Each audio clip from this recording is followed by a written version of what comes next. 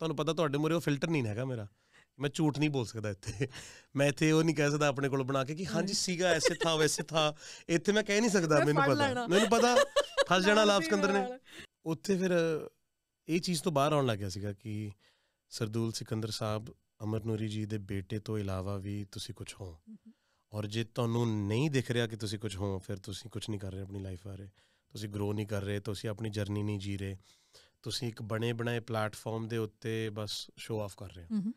फिर मैनू उदा फील होने लगे भी नहीं यार, it's you have to be more than just there सन। सारे एक्सपैक्ट कर रहे हैं कि ये म्यूजिक वाल जावे, नॉट जस्ट पीपल, पापा बहुत एक्सपैक्ट करते थे।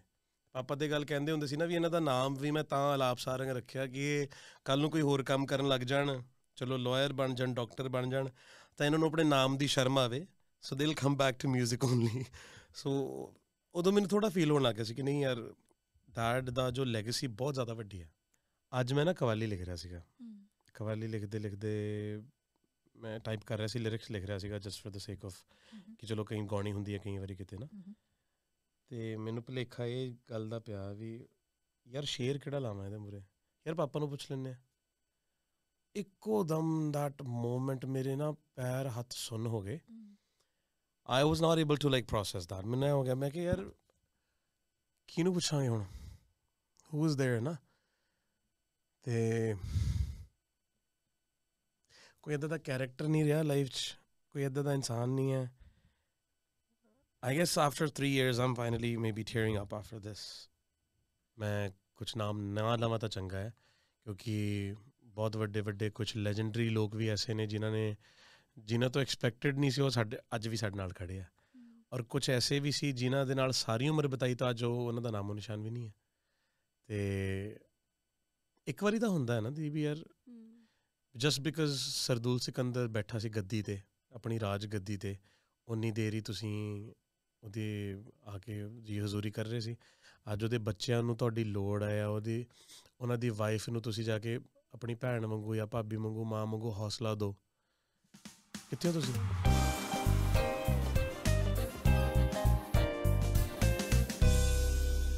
Hi Alaap. Hi Dee, how are you? Good. ਕੀ ਹਾਲ ਚਾਲ? I'm good. Just walked in, ਤੁਹਾਨੂੰ ਦੇਖਿਆ ਤੇ ਚਿਹਰਾ ਖਿੜ ਗਿਆ। As always. ਮੇਰਾ ਵੀ ਖਿੜ ਗਿਆ। ਤੁਹਾਨੂੰ ਪਤਾ ਹੀ ਹੈ। I'm so proud of you. Thank you. You should be, ਕਿਉਂਕਿ ਵੱਡੀਆਂ ਭੈਣਾਂ ਮਾਂ ਦਾ ਰੂਪ ਹੁੰਦੀਆਂ ਨੇ, ਐਂਡ ਜੇ ਮਾਂ ਪ੍ਰਾਊਡ ਆ, ਭੈਣ ਪ੍ਰਾਊਡ ਆ, I guess ਸਾਰੀ ਦੁਨੀਆ ਪ੍ਰਾਊਡ ਆ ਉਸ ਟਾਈਮ ਤੇ। ਮੈਂ ਨਾ ਆਉਣ ਤੋਂ ਪਹਿਲਾਂ, ਹਾਂਜੀ, and it just happened ਕਿ ਜਿਹੜੀ ਲਾਸਟ ਵੀਡੀਓ ਮੇਰੇ ਸਾਹਮਣੇ ਆਈ, ਉਹ ਸੀ you being on stage and mom watching you. Oh, that one, ਹਾਂਜੀ ਹਾਂਜੀ, and her getting emotional. I know, ਹਾਂਜੀ, and feeling a sense of pride. ਉਹ ਦੇਖ ਕੇ ਇੰਨੀ ਖੁਸ਼ੀ ਹੋਈ, ਇੰਨੀ ਖੁਸ਼ੀ ਹੋਈ, ਮੈਨੂੰ ਐਂ ਲੱਗ ਰਿਹਾ ਸੀ ਵੀ dad must B smiling up there. He must B. ਉਹ ਤਾਂ ਤੁਹਾਨੂੰ ਪਤਾ ਹੀ ਹੈ ਕਿ ਸਿਚੁਏਸ਼ਨ ਇੱਦਾਂ ਦੀ ਹੈ ਨਾ ਕਿ ਲਾਈਕ ਜੋ ਕੁਛ ਉਹ ਦੇਖ ਰਹੇ ਆ, ਵਿਟਨੈਸ ਕਰ ਰਿਹਾ, ਉਹ ਸਾਰਾ ਡੈਡ ਦਾ ਹੀ ਆ। ਉਹਨਾਂ ਨੂੰ ਹੀ ਦੇਖ ਕੇ, ਉਹਨਾਂ ਨੂੰ ਸੁਣ ਕੇ, it's all him. So I hope she is. I hope she's happy. It shows. It shows. It has to. I want to talk about the roly-poly Alaap. Nikka hunda.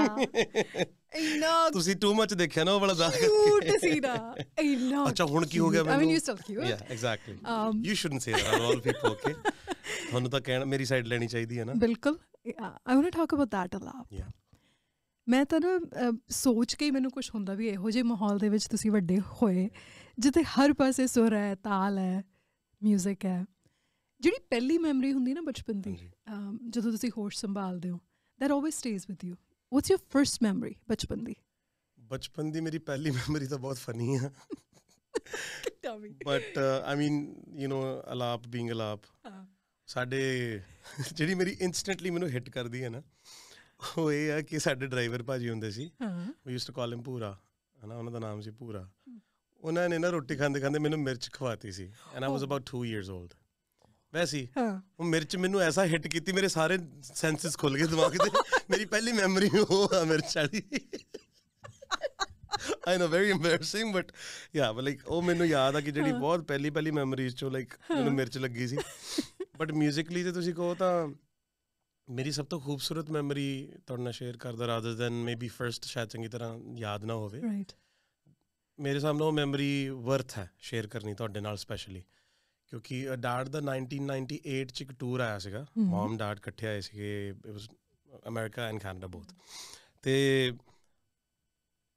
Last moment ਸਾਰਾ show ਹੋ ਗਿਆ, ਮਤਲਬ ਸਭ tours ਖਤਮ ਹੋ ਗਏ, ਹੁਣ ਤਿਆਰੀਆਂ ਵਾਪਸ ਜਾਣ ਦੀ, and the great super fan ਨਵ ਭਾਟੀਆ ਜੀ, ਅੱਛਾ, ਹੀ ਕਾਲਸ ਡੈਡ, ਐਂਡ ਉਹਨਾਂ ਨੇ ਕਿਹਾ ਕਿ ਭਾਜੀ ਵੀ ਸਾਡਾ ਥੋੜ੍ਹਾ ਐਕਟ ਹੈਗਾ, ਇੱਕ ਬਾਲੀਵੁੱਡ ਐਕਟ ਆ, ਅੱਛਾ, ਕਿ ਮੂਵੀ ਆਈ ਸੀ ਬੜੇ ਮੀਆਂ ਛੋਟੇ ਮੀਆਂ, ਅਮਿਤਾਭ ਜੀ ਐਂਡ ਗੋਵਿੰਦਾ ਜੀ, ਰਾਈਟ। ਸੋ ਉਹ ਉਹਨਾਂ ਦਾ ਸ਼ੋਅ ਚੱਲ ਰਿਹਾ ਸੀਗਾ, ਸੋ ਦੇ ਵਰ ਲਾਈਕ ਸਾਨੂੰ ਟੋਰਾਂਟੋ ਦੇ ਵਿੱਚ ਪੰਜਾਬੀ ਐਕਟ ਚਾਹੀਦਾ, can you believe, like no disrespect to anybody, ਉਹ ਕਹਿੰਦੇ ਟੋਰਾਂਟੋ ਦੇ ਵਿੱਚ ਬਾਲੀਵੁੱਡ ਐਕਟ ਹੋਣ ਦੇ ਬਾਵਜੂਦ ਵੀ ਸਾਡੀਆਂ ਟਿਕਟਸ ਨਹੀਂ ਸੇਲ ਹੋ ਰਹੀਆਂ। That's pretty much Vancouver for you now. Like any Punjabi community, Punjabi based community ਦੇ ਵਿੱਚ ਉਹਨਾਂ ਨੂੰ ਇਹ ਡਰ ਸੀਗਾ ਕਿ ਐਡੇ ਵੱਡੇ ਸਟਾਰਸ ਅਸੀਂ ਬੁਲਾਏ, ਐਡੇ ਵੱਡੇ ਹੈ ਨਾ, ਅਤੇ ਉਹਨਾਂ ਦੀ ਵੀ ਇੱਜ਼ਤ ਰਹੇ। ਉਹ ਲਾਈਕ ਓਬਵੀਅਸਲੀ ਕਿਉਂਕਿ ਉਦੋਂ ਮੇਰੇ ਹਿਸਾਬ ਨਾਲ may be Bollywood PAN India community ਘੱਟ ਸੀ ਇੱਥੇ, ਤੇ dad being dad, he is like ਭਾਜੀ ਕਰ ਦਿੰਦੇ, ਕੋਈ ਗੱਲ ਨਹੀਂ, like it's R honour to share stage with Amitabh ਜੀ, ਯੂ ਨੋ, ਸੱਚ ਅ ਲੈਜੈਂਡ।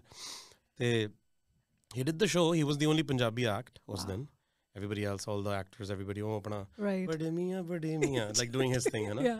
ਤੇ I remember very vividly, I remember ਇੱਕ very tall security guard, African American gentleman, ਤੇ ਉਹਨਾਂ ਦਾ ਹੱਥ ਫੜਿਆ ਹੋਇਆ ਸੀ ਮੈਂ, and air Canada centre Toronto centre 'ਚ ਸਟੇਜ ਲੱਗੀ ਹੋਈ ਸੀ, ਜਿਵੇਂ ਆਹ ਸਟੇਡੀਅਮ ਹੈ ਅਤੇ ਆ ਜਿੱਥੇ ਪੌਟ ਪਿਆ ਇੱਦਾਂ ਸਟੇਜ ਲੱਗੀ ਆ, ਅਤੇ ਅਨਾਊਂਸਰ ਨੇ ਅਨਾਊਂਸ ਕੀਤਾ ਕਿ ਹੁਣ ਤੁਹਾਡੇ ਸਾਹਮਣੇ ਆ ਰਹੇ ਨੇ ਤੁਹਾਡੇ ਦਿਲਾਂ ਦੀ ਧੜਕਨ, ਸੁਰਾਂ ਦੇ ਸਿਕੰਦਰ, ਸਰਦੂਲ ਸਿਕੰਦਰ, ਲਾਈਕ ਦੈਟ ਚੀਅਰਿੰਗ, ਉਹ ਰੌਲਾ, ਉਹ ਚੀਕਾਂ, ਦ hole stadium was full, at least 30 to 40,000 people, at least minimum. Amazing. Because stadium ਐਡਾ ਵੱਡਾ covers at least 30,000 people. It does, yeah. So ਉਹ ਚੀਕਾਂ, ਉਹ ਰੌਲਾ, ਪਾਪਾ ਦਾ ਉਹ ਮਿਊਜ਼ਿਕ ਵੱਜਣਾ, ਫਿਰ ਡੈਡ ਦੇ ਨਾ ਵਾਈਟ ਅਚਕਨ ਸਟੇਜ ਤੇ ਚੜ੍ਹਦੇ, ਉਹੀ ਕੁੰਡਲਾਂ ਪੁਰਾਣੀਆਂ 98 ਵਾਲਾ ਹੇਅਰ ਸਟਾਈਲ, ਇੱਦਾਂ ਉਹਨਾਂ ਨੇ ਹੱਥ ਜੋੜ ਕੇ ਸਭ ਨੂੰ ਇੱਦਾਂ ਵਾਕ ਅਰਾਊਂਡ ਕੀਤਾ ਸਟੇਜ ਤੇ, ਐਂਡ ਆਈ ਵਾਜ਼ ਥਿੰਕਿੰਗ ਕਿ ਮੈਂ ਯਾਰ ਇਸ ਇਨਸਾਨ ਦਾ ਬੇਟਾ ਮੈਂ, ਆਈ ਵਾਜ਼ 3 years old, 3 ਸਾਲ ਦੀ ਉਮਰ 'ਚ, ਆਈ ਐਮ ਥਿੰਕਿੰਗ ਦਾ। ਸੋ ਮੇਰੀ ਸਭ ਤੋਂ ਜ਼ਿਆਦਾ ਖੂਬਸੂਰਤ ਉਹ ਮੈਮਰੀ ਹੈ ਡੈਡ ਨਾਲ। ਮੇਰਾ ਐਕਚੁਅਲੀ ਨੈਕਸਟ ਕੁਐਸਚਨ ਇਹੀ ਸੀ, ਹਾਂਜੀ,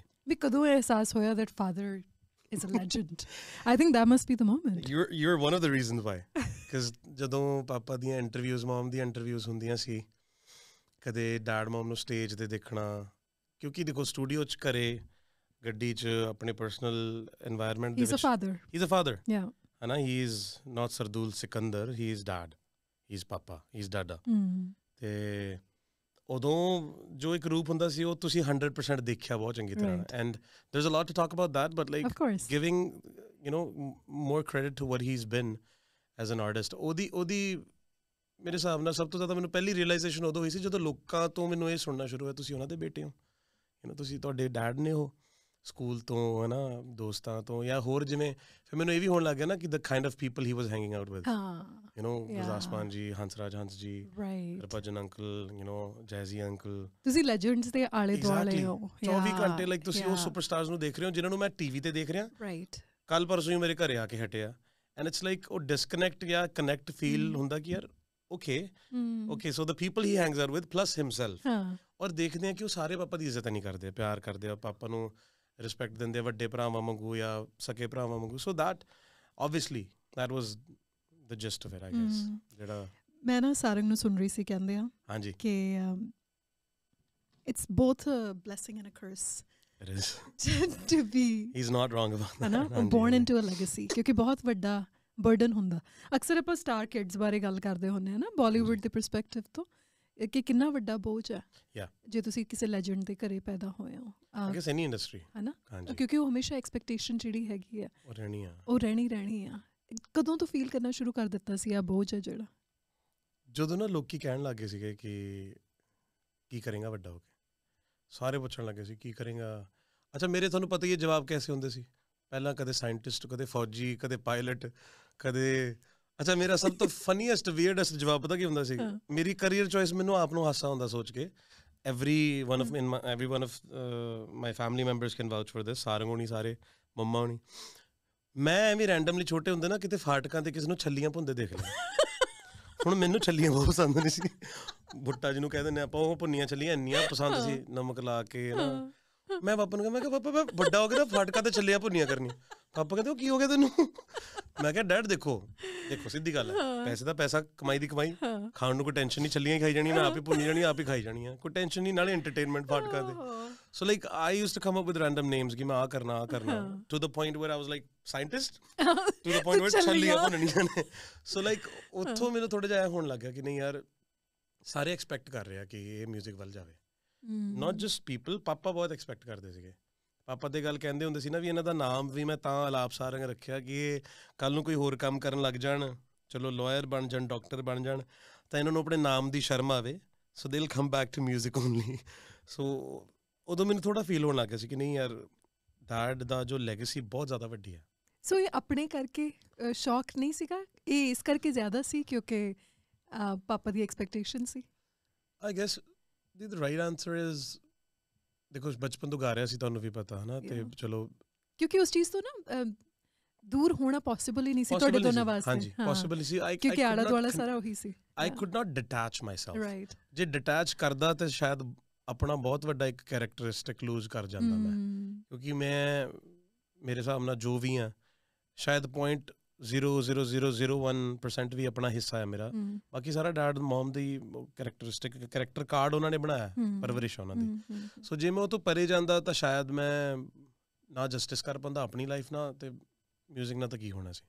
ਸੋ ਆਈ ਗੈਸ ਡੈਡ ਦੀ ਬਹੁਤ ਐਕਸਪੈਕਟੇਸ਼ਨ ਸੀ। ਅੱਛਾ ਜਦੋਂ ਵੱਡਾ ਹੋਣ ਲੱਗਿਆ ਸੀ ਉਦੋਂ ਫਿਰ ਮੈਨੂੰ ਇਹ ਅਹਿਸਾਸ ਹੋਣ ਲੱਗ ਗਿਆ ਕਿ ਮੇਰੇ ਦਾਦਾ ਜੀ ਵੀ, ਫਿਰ ਉਹਨਾਂ ਦੇ ਫਾਦਰ ਵੀ, ਫਿਰ ਉਹਨਾਂ ਦੇ ਦਾਦਾ ਜੀ ਵੀ ਐਡੇ ਵੱਡੇ, ਲਾਈਕ ਯੂਜਲੀ ਡੈਡ ਦੱਸਦੇ ਹੁੰਦੇ ਸੀ, you know already about this, ਕਿ ਪਟਿਆਲਾ ਘਰਾਣਾ ਜਦੋਂ ਚੱਲਦਾ ਆ ਰਿਹਾ, ਜਿੱਥੋਂ ਪਿੱਛੋਂ ਬੜੇ ਗੁਲਾਮ ਅਲੀ ਖਾਨ ਸਾਹਿਬ, ਵੱਡੇ ਵੱਡੇ ਲੋਕ, ਤੇ ਮਾਈ ਗ੍ਰੇਟ ਗ੍ਰੇਟ ਗ੍ਰੇਟ ਗ੍ਰੈਂਡਫਾਦਰ, ਮੇਰੇ ਨਕੜ ਦਾਦਾ ਜੀ, ਹੀ ਯੂਜ਼ਡ ਟੂ ਬੀ ਦਰਬਾਰੀ ਗਵਈਆ ਇਨ ਮਹਾਰਾਜਾ ਪਟਿਆਲਾ's ਦਰਬਾਰ। ਵਾਓ। ਹੁਣ ਉੱਥੇ ਇੰਨਾ ਵੱਡਾ, ਲਾਈਕ ਉਸ ਟਾਈਮ ਦਾ ਉਹ ਮਿਊਜ਼ਿਕ ਕਰੀਅਰ ਸੀ, ਉਸ ਟਾਈਮ ਦਾ ਮਿਊਜ਼ਿਕ ਕਰੀਅਰ ਇਸ ਦਰਬਾਰਾਂ 'ਚ, ਫਿਰ ਮਿਊਜ਼ਿਕ ਕਰੀਅਰ ਆ ਗਿਆ ਥੋੜਾ ਯੂ ਨੋ ਕਲਾਸੀਕਲ ਲੋਕਾਂ 'ਚ, ਫਿਰ ਹੌਲੀ ਹੌਲੀ ਉਹ ਕੰਜ਼ਿਊਮਰ 'ਚ ਵੀ ਆ ਗਿਆ, ਫਿਰ ਕੰਜ਼ਿਊਮਰਸ ਤੋਂ ਬਾਅਦ ਫਿਰ ਉਹ ਯੂਥ 'ਚ ਆ ਗਿਆ। ਹੁਣ ਜਿਵੇਂ ਜਿਵੇਂ ਟਰਾਂਸਫਾਰਮ ਹੋਇਆ, ਮੇਰੀ ਫੈਮਿਲੀ ਨੇ ਹਰੇਕ ਇੰਡਸਟਰੀ ਦੇ ਵਿੱਚ ਕੋਈ ਨਾ ਕੋਈ ਪਾਰਟ ਪਲੇ ਕੀਤਾ, ਚਾਹੇ ਉਹ ਕਲਾਸੀਕਲ ਸੀ, ਚਾਹੇ ਉਹ ਫੋਕ ਸੀ, ਚਾਹੇ ਉਹ ਹੁਣ ਅੱਜ ਹੈ ਯੂ ਨੋ, ਜਿਵੇਂ ਡੈਡ ਉਹਨਾਂ ਨੇ ਥੋੜਾ ਸੂਫੀ ਨੂੰ ਵੀ ਸੰਭਾਲਿਆ, ਫੋਕ ਨੂੰ ਵੀ ਦੇਖਿਆ। ਬਿਲਕੁਲ। ਹੁਣ ਅਸੀਂ ਟਰਾਈ ਕਰ ਰਹੇ ਹਾਂ ਕਿ to do something in pop. So if everybody played a role ਸਾਡੀ ਫੈਮਿਲੀ 'ਚੋਂ, ਤਾਂ ਕਿਤੇ ਨਾ ਕਿਤੇ ਉਹ ਜ਼ਿਆਦਾ ਮੈਨੂੰ ਸੀਗਾ ਕਿ ਆਪਣਾ ਸ਼ੌਕ ਤਾਂ ਸੀਗਾ ਓਬਵੀਅਸਲੀ, 24 ਘੰਟੇ ਤੁਹਾਨੂੰ ਪਤਾ ਹਰ ਖਿਡੌਣਾ ਗਿਟਾਰ, ਬਿਲਕੁਲ ਐਗਜ਼ੈਕਟਲੀ ਹਾਰਮੋਨੀਅਮ, ਜੋ ਤੁਹਾਡੇ ਖਿਡੌਣੇ ਹੀ ਉਹਨੇ ਸਾਜ਼ ਨੇ। ਹੁਣ like if you are playing with your instruments, you are playing with your toys, it's the same thing at that point. ਸੋ ਉਹੀ again I come back to that, ਦਿਨ ਰਾਤ ਇਸ ਬੋਝ ਨੂੰ ਮਹਿਸੂਸ ਕਰਨਾ, ਇਸ ਲਾਸਟ ਨੇਮ ਨੂੰ ਕੈਰੀ ਕਰਨਾ, ਵਾਟਸ ਦੈਟ ਲਾਈਕ? ਮੈਨੂੰ ਦੀ ਬੋਝ ਨਹੀਂ ਲੱਗਦਾ ਕਦੇ, ਵੈਸੇ ਸਹੀ ਦੱਸਾਂ, ਮੈਨੂੰ ਐਕਸਪੈਕਟੇਸ਼ਨਸ ਵੀ ਬੋਝ ਨਹੀਂ ਲੱਗਦੀਆਂ। ਮੈਨੂੰ ਐਂ ਲੱਗਦਾ ਕਿ ਯਾਰ ਉਹ ਤਾਂ ਉਹਨਾਂ ਦਾ ਹੱਕ ਹੈ, ਪਾਪਾ ਦੀ ਆਡੀਅנס ਦਾ ਹੱਕ ਹੈ ਵੀ ਨਹੀਂ ਯਾਰ ਅਸੀਂ ਇਹਨਾਂ ਤੋਂ ਨਹੀਂ ਐਕਸਪੈਕਟ ਕਰਨਾ, ਤਾਂ ਹੋਰ ਮੈਨੂੰ ਗੱਲ ਯਾਦ ਆਉਂਦੀ ਆ, ਫਿਰੋਜ਼ ਭਾਜੀ ਕਹਿੰਦੇ ਹੁੰਦੇ ਸੀਗੇ, ਮਤਲਬ ਬੜੇ ਉਹਨਾਂ ਨੇ ਕਿਊਟ ਵੇਚ ਕਿਹਾ ਸੀ ਸਟੇਜ 'ਤੇ, ਉਹ ਕਹਿੰਦੇ ਬੇਟਾ ਤੁਸੀਂ ਨਹੀਂ ਸੁਰੀਲਾ ਗਾਣਾ ਤਾਂ ਹੋਰ ਨੀਟੂ ਸ਼ਟਰ ਵਾਲੇ ਨੇ ਗਾਉਣਾ ਸਟੇਜ 'ਤੇ ਨਾ ਸੁਰੀਲਾ, like no offence to anybody, ਚਲੋ ਉਹ ਵੀ ਕਿਊਟ ਕੈਰੈਕਟਰ ਨੇ ਬੜੇ, ਬਟ ਕਹਿਣ ਦਾ ਮਤਲਬ ਇਹ ਹੈ ਕਿ ਜਦੋਂ ਇੱਕ ਐਕਸਪੈਕਟੇਸ਼ਨ ਬਣ ਜਾਂਦੀ ਹੈ, ਫਿਰ ਸਾਡਾ ਵੀ ਇੱਕ ਹੋ ਜਾਂਦਾ ਵੀ ਨਹੀਂ ਯਾਰ, ਜਦੋਂ ਤੁਸੀਂ ਇੰਨਾ ਸੁਣ ਲੈਂਦੇ ਹੋ, ਇੰਨਾ ਸਮਝ ਲੈਂਦੇ ਹੋ, ਅੰਦਰ ਵੜ ਜਾਂਦੇ ਹੋ, then you want to do it. ਫਿਰ ਡਿਸਅਪੋਇੰਟ ਕਰਨ ਦਾ ਡਰ ਨਹੀਂ ਹੁੰਦਾ? ਆਈ ਥਿੰਕ ਦੀ ਫਿਰ ਉੱਥੇ ਨਾ, ਮੈਂ ਸਹੀ ਦੱਸਾਂ, ਮੈਨੂੰ ਕੈਨੇਡਾ ਆ ਕੇ ਡਿਸਅਪੋਇੰਟਮੈਂਟ ਖਤਮ ਹੋ ਗਈ ਸੀ, ਕਿਉਂਕਿ ਇੱਥੇ ਇੰਡੀਵਿਜੂਅਲਿਸਟਿਕ ਲਾਈਫ ਸ਼ੁਰੂ ਹੋ ਗਈ ਸੀ ਨਾ। ਉਹ ਰਿਐਲਿਟੀ ਚੈੱਕ ਜਿਹੜਾ ਸੀ ਨਾ, ਉਹ ਬੜਾ ਕਮਾਲ ਸੀ, ਉਹ ਜ਼ਰੂਰੀ ਸੀ। I think that was probably the biggest growth for me personally. I felt ਕਿ ਜਿੰਨਾ ਤੁਸੀਂ ਉਹਨਾਂ ਸਾਲਾਂ ਦੇ ਵਿੱਚ ਗਰੋ ਹੋਏ ਹੋ ਨਾ, ਕਿੰਨੇ ਸਾਲ ਰਹੇ Toronto? I was here a good while. ਮੈਂ 13 ਚ ਮੂਵ ਹੋ ਗਿਆ ਸੀ ਜੀ, for good. And since then I've been, longest I've stayed is 3.5 years. ਮੈਂ ਇੰਡੀਆ ਨਹੀਂ ਗਿਆ ਸੀ। Yeah, so music ਸਿੱਖ ਰਹੇ ਹੋ, ਟੋਰਾਂਟੋ ਦੇ ਵਿੱਚ ਰਹਿ ਰਹੇ ਹੋ, ਸਟੂਡੈਂਟ ਦੀ ਲਾਈਫ, ਹਨਾ, ਬੱਸਾਂ ਚ ਧੱਕੇ, ਪ੍ਰੋਪਰ ਸਾਰਾ ਕੁਝ, you know all of that, ਹਨਾ। So how did that change your life? I believe ਤੁਸੀਂ ਉਹ ਇੰਡੀਆ 'ਚ ਵੀ ਮਾਹੌਲ ਦੇਖਿਆ when you came, ਗੱਡੀਆਂ, ਗਨਮੈਨ, ਬਾਊਂਸਰ ਸਾਰੇ ਆਲੇ ਦੁਆਲੇ, ਤੇ ਇੱਥੇ ਇੱਕ ਪ੍ਰੈਸਟੋ ਕਾਰਡ, ਇੱਕ ਮੈਂ, ਇੱਕ ਮੇਰਾ ਬੈਗ, ਇੱਕ ਮੇਰੀ ਜ਼ੂਮ, ਬਸ ਦੈਟਸ ਆਲ। ਅਤੇ ਉੱਥੇ ਫਿਰ ਇਹ ਚੀਜ਼ ਤੋਂ ਬਾਹਰ ਆਉਣ ਲੱਗ ਗਿਆ ਸੀਗਾ ਕਿ ਸਰਦੂਲ ਸਿਕੰਦਰ ਸਾਹਿਬ ਅਮਰ ਨੂਰੀ ਜੀ ਦੇ ਬੇਟੇ ਤੋਂ ਇਲਾਵਾ ਵੀ ਤੁਸੀਂ ਕੁਛ ਹੋ, ਔਰ ਜੇ ਤੁਹਾਨੂੰ ਨਹੀਂ ਦਿਖ ਰਿਹਾ ਕਿ ਤੁਸੀਂ ਕੁਛ ਹੋ, ਫਿਰ ਤੁਸੀਂ ਕੁਛ ਨਹੀਂ ਕਰ ਰਹੇ ਆਪਣੀ ਲਾਈਫ ਬਾਰੇ, ਤੁਸੀਂ ਗਰੋ ਨਹੀਂ ਕਰ ਰਹੇ, ਤੁਸੀਂ ਆਪਣੀ ਜਰਨੀ ਨਹੀਂ ਜੀ ਰਹੇ, ਤੁਸੀਂ ਇੱਕ ਬਣੇ ਬਣਾਏ ਪਲੈਟਫਾਰਮ ਦੇ ਉੱਤੇ ਬਸ ਸ਼ੋਅ ਆਫ ਕਰ ਰਹੇ ਹੋ। ਫਿਰ ਮੈਨੂੰ ਉੱਦਾਂ ਫੀਲ ਹੋਣ ਲੱਗ ਗਿਆ ਵੀ ਨਹੀਂ ਯਾਰ, it's you have to be more than just there सन। ਤੇ ਉਹਨਾਂ ਨੂੰ ਵੀ ਥੋੜ੍ਹਾ ਚੰਗਾ ਫੀਲ ਹੋਣ ਲੱਗ ਗਿਆ ਵੀ ਚੱਲ ਆਪਣੀ ਇਹਨੇ ਕਮਾਈ ਕਰਨੀ ਸ਼ੁਰੂ ਕਰਤੀ। ਮੈਂ ਹੋਰ ਬਹੁਤ ਪੰਗੇ ਲਿੱਤੇ ਨਾ ਦੀਦੀ ਇੱਥੇ ਆ ਕੇ, ਉਦੋਂ ਫਿਰ ਮੈਂ ਸਾਰੇ ਕਨਫਿਊਜ਼ ਹੁੰਦੇ ਹੋਣਗੇ ਸੋਚ ਕੇ ਕਿ like why do I keep saying ਦੀਦੀ। ਸਾਡਾ ਰਿਸ਼ਤਾ ਹੀ ਇੱਦਾਂ ਦਾ, ਮੈਨੂੰ ਇਹਨਾਂ ਨੇ ਹੱਥਾਂ 'ਚ ਖੜਾਇਆ ਔਰ ਡੈਡ ਨੇ ਇਹਨਾਂ ਨੂੰ ਖੜਾਇਆ। ਸੋ ਉਹ ਇੱਦਾਂ ਦਾ ਮਾਹੌਲ ਆ ਕਿ ਲਾਈਕ ਸਾਡਾ ਫੈਮਿਲੀ ਦਾ ਬਹੁਤ ਪੁਰਾਣਾ ਬੌਂਡ ਆ, ਬਹੁਤ ਪੁਰਾਣਾ। ਇਫ ਨੋਬਡੀ ਨੋਜ਼, ਜਸਟ ਵੈਸੇ ਤਾਂ everybody knows, but if somebody is getting confuse ਮੈਂ ਪਹਿਲਾਂ ਦੱਸਦਾ। ਮੈਂ ਔਰ ਤਾਂ ਹੀ ਨਾ ਮੇਰੇ ਵਾਸਤੇ ਵੀ ਬਹੁਤ ਇਮੋਸ਼ਨਲ ਮੂਮੈਂਟ ਆ। ਮੀ ਟੂ, ਲਾਈਕ ਤਾਂ ਹੀ ਮੈਨੂੰ ਹੈ ਕਿ I want to give you the best possible answer that ਜਿਹੜਾ ਮੈਂ ਕਦੇ ਕਿਤੇ ਹੋਰ ਨਹੀਂ ਕਿਹਾ, ਕਿਉਂਕਿ ਤੁਹਾਨੂੰ ਪਤਾ ਤੁਹਾਡੇ ਮੂਹਰੇ ਉਹ ਫਿਲਟਰ ਨਹੀਂ ਹੈਗਾ ਮੇਰਾ। ਮੈਂ ਝੂਠ ਨਹੀਂ ਬੋਲ ਸਕਦਾ ਇੱਥੇ। ਮੈਂ ਇੱਥੇ ਉਹ ਨਹੀਂ ਕਹਿ ਸਕਦਾ ਆਪਣੇ ਕੋਲ ਬਣਾ ਕੇ ਕਿ ਹਾਂਜੀ ਸੀਗਾ ਐਸੇ ਥਾ ਵੈਸੇ ਥਾ। ਇੱਥੇ ਮੈਂ ਕਹਿ ਨਹੀਂ ਸਕਦਾ, ਮੈਨੂੰ ਪਤਾ ਫਸ ਜਾਣਾ ਅਲਾਪ ਸਿਕੰਦਰ ਨੇ। ਸੋ ਯਾ ਮੀਨ ਇੱਥੇ ਜਦੋਂ ਆ ਗਏ ਉਦੋਂ ਫਿਰ ਇਹ ਚੀਜ਼ ਦਾ ਬਹੁਤ ਫਰਕ ਪਿਆ ਕਿ ਗਿਟਾਰ ਵਜਾਉਣ ਲੱਗ ਗਿਆ ਕਈ ਸਿੰਗਰਸ ਦੇ ਨਾਲ। ਹੁਣ ਜਿਵੇਂ ਕੁਛ ਇੱਦਾਂ ਦੇ ਸਿਨੇਰੀਓ ਸੀਗੇ ਕਿ ਸਟੇਜ 'ਤੇ ਵੱਡੇ ਵੱਡੇ ਸਿੰਗਰ ਆ ਰਹੇ ਆ, ਨਾਮ ਨਹੀਂ ਲੈਣਾ ਉਹਨਾਂ ਦਾ, ਬਟ ਕਿੱਥੇ ਤਾਂ ਉਹ ਮੈਨੂੰ ਮੇਰਾ ਬੱਚਾ, ਮੇਰਾ ਭਤੀਜਾ, ਮੇਰਾ ਭਾਣਜਾ, ਜੋ ਵੀ, ਮੈਂ ਫੋਟੋਜ਼ ਦੇਖੀਆਂ ਨੇ, ਵੀਡੀਓਜ਼ ਦੇਖੀਆਂ। ਯਾ ਐਗਜ਼ੈਕਟਲੀ। ਔਰ ਉਹ ਇੰਨਾ ਮਾਣ ਮਹਿਸੂਸ ਹੁੰਦਾ ਨਾ ਆਲਾਪ, ਇੰਨਾ ਮਾਣ ਮਹਿਸੂਸ ਹੁੰਦਾ। ਅੱਛਾ, ਇਹ ਬੜੀ ਕਮਾਲ ਦੀ ਗੱਲ ਹੈ ਕਿ ਇੱਕ ਪਾਸੇ ਘਰੇ ਪੰਜਾਬੀ ਫੋਕ ਚੱਲ ਰਿਹਾ ਹੈ, ਗੁਲਾਮ ਅਲੀ ਸਾਹਿਬ ਸੁਣੇ ਜਾ ਰਹੇ ਨੇ, ਉਸਤਾਦਾਂ ਨੂੰ ਸੁਣਿਆ ਜਾ ਰਿਹਾ, ਕਲਾਸੀਕਲ ਸਿੰਗਿੰਗ ਚੱਲ ਰਹੀ ਹੈ, ਅਤੇ ਉੱਧਰ ਦੂਜੇ ਪਾਸੇ ਤੁਹਾਡੀ ਜਿਹੜੀ ਤਾਲੀਮ ਹੈ, ਗਨਜ਼ ਐਂਡ ਰੋਜ਼ਸ ਦੀ ਉਹਨੇ ਟੀ ਸ਼ਰਟ ਪਾਈ ਹੋਈ ਆ ਅੱਜ, ਅਤੇ ਉਹ ਜਿਹੜੀ ਉਹ ਵੈਸਟਰਨ ਮਿਊਜ਼ਿਕ ਦੀ ਹੈ ਨਾ, ਕਿਉਂਕਿ ਤੁਸੀਂ ਉਹਨਾਂ ਲੈਜੈਂਡਸ ਨੂੰ ਸੁਣ ਕੇ ਵੱਡੇ ਹੋਏ ਹੋ। ਸੋ ਇਹ ਇਨਫਲੂਐਂਸ ਬੜਾ ਕਮਾਲ ਦਾ ਹੈ, ਇਹ ਜਿਹੜੀ ਫਿਊਜ਼ਨ ਹੈ ਨਾ, this is incredible, very beautiful. ਮੈਂ ਇਹਦੇ ਬਾਰੇ ਤਾਂ ਸਾਨੂੰ ਸਭ ਤੋਂ ਪਹਿਲਾਂ ਇਹ ਗੱਲ ਦੱਸੂੰਗਾ ਕਿ ਜਦੋਂ ਫਰਸਟ ਐਕਸਪੀਰੀਅੰਸ ਮੈਨੂੰ ਹੋਇਆ ਸੀਗਾ, ਉਹ ਰੇਡੀਓ 'ਤੇ ਮੈਂ ਸੁਣਿਆ ਸੀਗਾ। I remember listening to Eddie Van Halen, ਪਹਿਲੀ ਵਾਰੀ ਰੇਡੀਓ 'ਤੇ। I didn't know what it was. ਕੋਈ ਗਿਟਾਰ ਦਾ ਕੋਈ ਬਹੁਤ ਖਤਰਨਾਕ ਪੀਸ ਸੀਗਾ, ਐਂਡ 2-2.5 ਸਾਲ ਦਾ ਹੋਊਗਾ ਮੈਂ, I was probably 2 years old। ਅਤੇ ਉਦੋਂ ਮੈਂ ਇੱਥੇ ਡੈਡ ਨਹੀਂ ਆਏ ਸੀ ਸ਼ੋਅ ਕਰਨ, ਨਾਲ ਹੀ ਹੁੰਦਾ ਸੀ ਇੱਥੇ ਡੈਡ ਦੇ, ਅਤੇ ਉਦੋਂ ਰੇਡੀਓ 'ਤੇ ਕਿਤੇ ਸੁਣਿਆ ਸੀ, ਉਹ ਮੈਨੂੰ ਇੰਟਰੀਗ ਬਹੁਤ ਕੀਤਾ। Music being music, there is no language, right? there is no language barrier. ਉਹ ਮੈਨੂੰ ਇੰਨਾ ਇੰਟਰੀਗ ਕੀਤਾ, ਮੈਂ ਕਿਹਾ ਇਹ ਕਿਹੜਾ ਸਟਾਈਲ ਦਾ ਮਿਊਜ਼ਿਕ। ਫਿਰ ਮੈਂ ਡੈਡ ਨੂੰ ਪੁੱਛਣਾ ਸ਼ੁਰੂ ਕੀਤਾ ਹੌਲੀ ਹੌਲੀ ਜਦੋਂ ਵੱਡਾ ਹੋਇਆ, ਕਿਉਂਕਿ ਬਾਰ-ਬਾਰ ਸੁਣ ਰਹੇ ਸੀ। ਫਿਰ ਇੱਕ ਇੰਸੀਡੈਂਟ ਇੱਦਾਂ ਦਾ ਹੋਇਆ ਕਿ ਮੈਂ ਪਿੱਛੇ ਜਿਹੇ ਗੱਲ ਵੀ ਕੀਤੀ ਸੀ ਰੀਸੈਂਟਲੀ, ਦੇ ਸਮ very great podcast I did recently. ਮੈਨੂੰ ਉੱਥੇ ਗੱਲ ਦੀ ਖੁੱਲ੍ਹ ਕੇ ਕਰਨ ਦਾ ਮੌਕਾ ਮਿਲਿਆ ਕਿ ਮਿਊਜ਼ਿਕ ਲਿਸਨਿੰਗ ਸਾਡੀ ਬਹੁਤ ਹੱਦ ਤੱਕ ਡੈਡ ਦੀ ਇੰਡੀਪੈਂਡੈਂਸ ਕਰਕੇ ਸੀ। ਡੈਡ ਨੇ ਸਾਨੂੰ ਖੁੱਲ੍ਹਾ ਬਹੁਤ ਛੱਡਿਆ ਇਸ ਮਾਮਲੇ 'ਚ, ਉਹਨੇ ਕਦੇ ਰਿਸਟ੍ਰਿਕਟ ਨਹੀਂ ਕੀਤਾ ਇਹਨੂੰ ਸੁਣਨਾ ਉਹਨੂੰ ਨਹੀਂ ਸੁਣਨਾ। ਹੀ ਵਾਜ਼ very open to rap music, very open to hip hop. ਜੇ ਸ਼ਾਇਦ ਉਹ ਨਾ ਓਪਨ ਹੁੰਦੇ ਤਾਂ ਸ਼ਾਇਦ ਅਸੀਂ ਵੀ, ਬਹੁਤ ਸਾਰੇ ਇੱਦਾਂ ਦੇ ਸੈਲੀਬ੍ਰਿਟੀ ਸਨਸ ਜਾਂ ਡਾਟਰਸ ਨੇ ਜਿਹੜੇ ਸ਼ਾਇਦ ਉਹ ਮਿਊਜ਼ਿਕ ਨਹੀਂ ਸੁਣਦੇ, ਐਂਡ ਜਿਹੜੇ ਸੁਣਦੇ ਆ ਕੂਰੋਸ ਟੂ ਦੈਮ। ਬਟ ਬਹੁਤ ਹੱਦ ਤੱਕ ਓਬਵੀਅਸਲੀ ਡੈਡ ਦਾ ਫਰੀਡਮ ਜਿਹੜਾ ਸੀਗਾ ਉਹਨੇ ਮੈਨੂੰ ਹੈਲਪ ਕੀਤਾ ਇੱਧਰ ਨੂੰ ਜਾਣ ਨੂੰ। ਫਿਰ ਤਾਂ ਪਿੱਛੇ ਨਹੀਂ ਨਾ ਦੇਖਿਆ ਜੀ, Metallica, ਗਨਜ਼ and ਰੋਜ਼ਸ, Lincoln park, lead Zeppelin, cream, iron ਮੇਡਨ, I can go on. Right. And it's not going to stop. ਇਹਨਾਂ ਦਾ ਨਾਮ ਮੇਰੇ ਵਾਸਤੇ ਕੋਈ ਮਤਲਬ ਨਹੀਂ ਹੈ, ਸੋ ਬੋਲੀ ਜਾ। You know what it is, right? Yeah. And I've seen you. ਖਾਸ ਕਰ ਜਦੋਂ that zone, ਜਦੋਂ ਤੁਸੀਂ ਗਿਟਾਰ ਵਜਾਉਂਦੇ ਹੋ, I recorded some videos ਹੈ ਨਾ ਪਿਛਲੀ ਵਾਰੀ when I was in India, ਕਿਉਂਕਿ you're in your zone. ਤੁਹਾਨੂੰ ਕੁਛ ਪਤਾ ਨਹੀਂ ਹੁੰਦਾ ਆਲੇ ਦੁਆਲੇ ਕੀ ਚੱਲ ਰਿਹਾ। I forget everything. ਮੈਨੂੰ ਇਹ ਵੀ ਨਹੀਂ ਪਤਾ ਹੁੰਦਾ ਕਿ ਮੈਂ ਕਿਹਦਾ ਮੁੰਡਾ, ਮੈਨੂੰ ਇਹ ਨਹੀਂ ਪਤਾ ਹੁੰਦਾ ਕਿ ਨੈਕਸਟ ਕੀ ਮੈਂ ਗਾਉਣਾ। It just flows through me. So what is it that you want to do, Alaap? Is it like question I've been asking myself for so long. Which is fine. That's what life is all about. It is. Yeah. But what gives you the most sort of satisfaction? ਸਭ ਤੋਂ ਜ਼ਿਆਦਾ ਖੁਸ਼ੀ, ਸਕੂਨ ਕਿਹੜੀ ਚੀਜ਼ ਤੋਂ ਮਿਲਦਾ? ਮੈਂ ਦੀਦੀ ਇੱਕ ਗਿਟਾਰਿਸਟ ਹੈ ਬਹੁਤ ਫੇਮਸ, ਜਿਨ੍ਹਾਂ ਨੂੰ ਮੈਂ ਆਪਣਾ ਗੁਰੂ ਮੰਨਦਾ, ਉਹ ਉਹਨਾਂ ਦੇ ਗੁਰੂ ਨੇ ਅੱਗੇ। Okay. His name is Joe Satriani. ਅੱਛਾ। ਅਤੇ ਉਹਨਾਂ ਨੇ ਬਹੁਤ ਵੱਡੇ ਗਿਟਾਰਿਸਟਸ ਨੂੰ ਸਿਖਾਇਆ। ਸੋ if people no Steve Y, ਕਰਕ ਹੈਮਿਟ, all these big names ਹੈ ਨਾ, ਜਿਹੜੇ ਉਹਨਾਂ ਦੇ ਸਟੂਡੈਂਟ ਰਹੇ ਆ। Metallica being my favourite band, ਉਹਨਾਂ ਦੇ ਗਿਟਾਰਿਸਟ ਨੂੰ ਉਹਨਾਂ ਨੇ ਸਿਖਾਇਆ। ਅੱਛਾ। ਸੋ ਉਹ ਇੱਕ ਲਿੰਕ ਜੁੜਿਆ ਹੋਇਆ ਇਸ ਇਨਸਾਨ ਨਾਲ ਮੇਰਾ ਕਿ ਉਹਦੇ ਅੱਗੇ ਸਿਖਾਏ ਹੋਏ ਸਾਰੇ ਹੀ ਸਟੂਡੈਂਟਸ ਮੇਰੇ ਫੇਵਰੇਟ ਨੇ। ਅੱਛਾ। ਅਤੇ ਹੁਣ ਓਬਵੀਅਸਲੀ ਉਹਨਾਂ ਦਾ ਗੁਰੂ ਹੈ ਤਾਂ ਹੀ ਇਜ਼ ਲਾਈਕ ਅ ਦਾਦਾ ਗੁਰੂ। ਅਤੇ ਉਹਨਾਂ ਨੇ ਇੱਕ ਬਹੁਤ ਸੋਹਣੀ ਗੱਲ ਕਹੀ ਸੀ, ਮੈਨੂੰ ਬਹੁਤ ਹਿੱਟ ਕਰਦੀ ਹੈ। ਆਈ ਗੈਸ ਮੇਰਾ ਗੋਲ ਉਹ ਹੈ, ਜੇ ਮੈਂ I want to quote him on this. ਮੇਰਾ ਵੀ ਗੋਲ ਉਹੀ ਹੈ।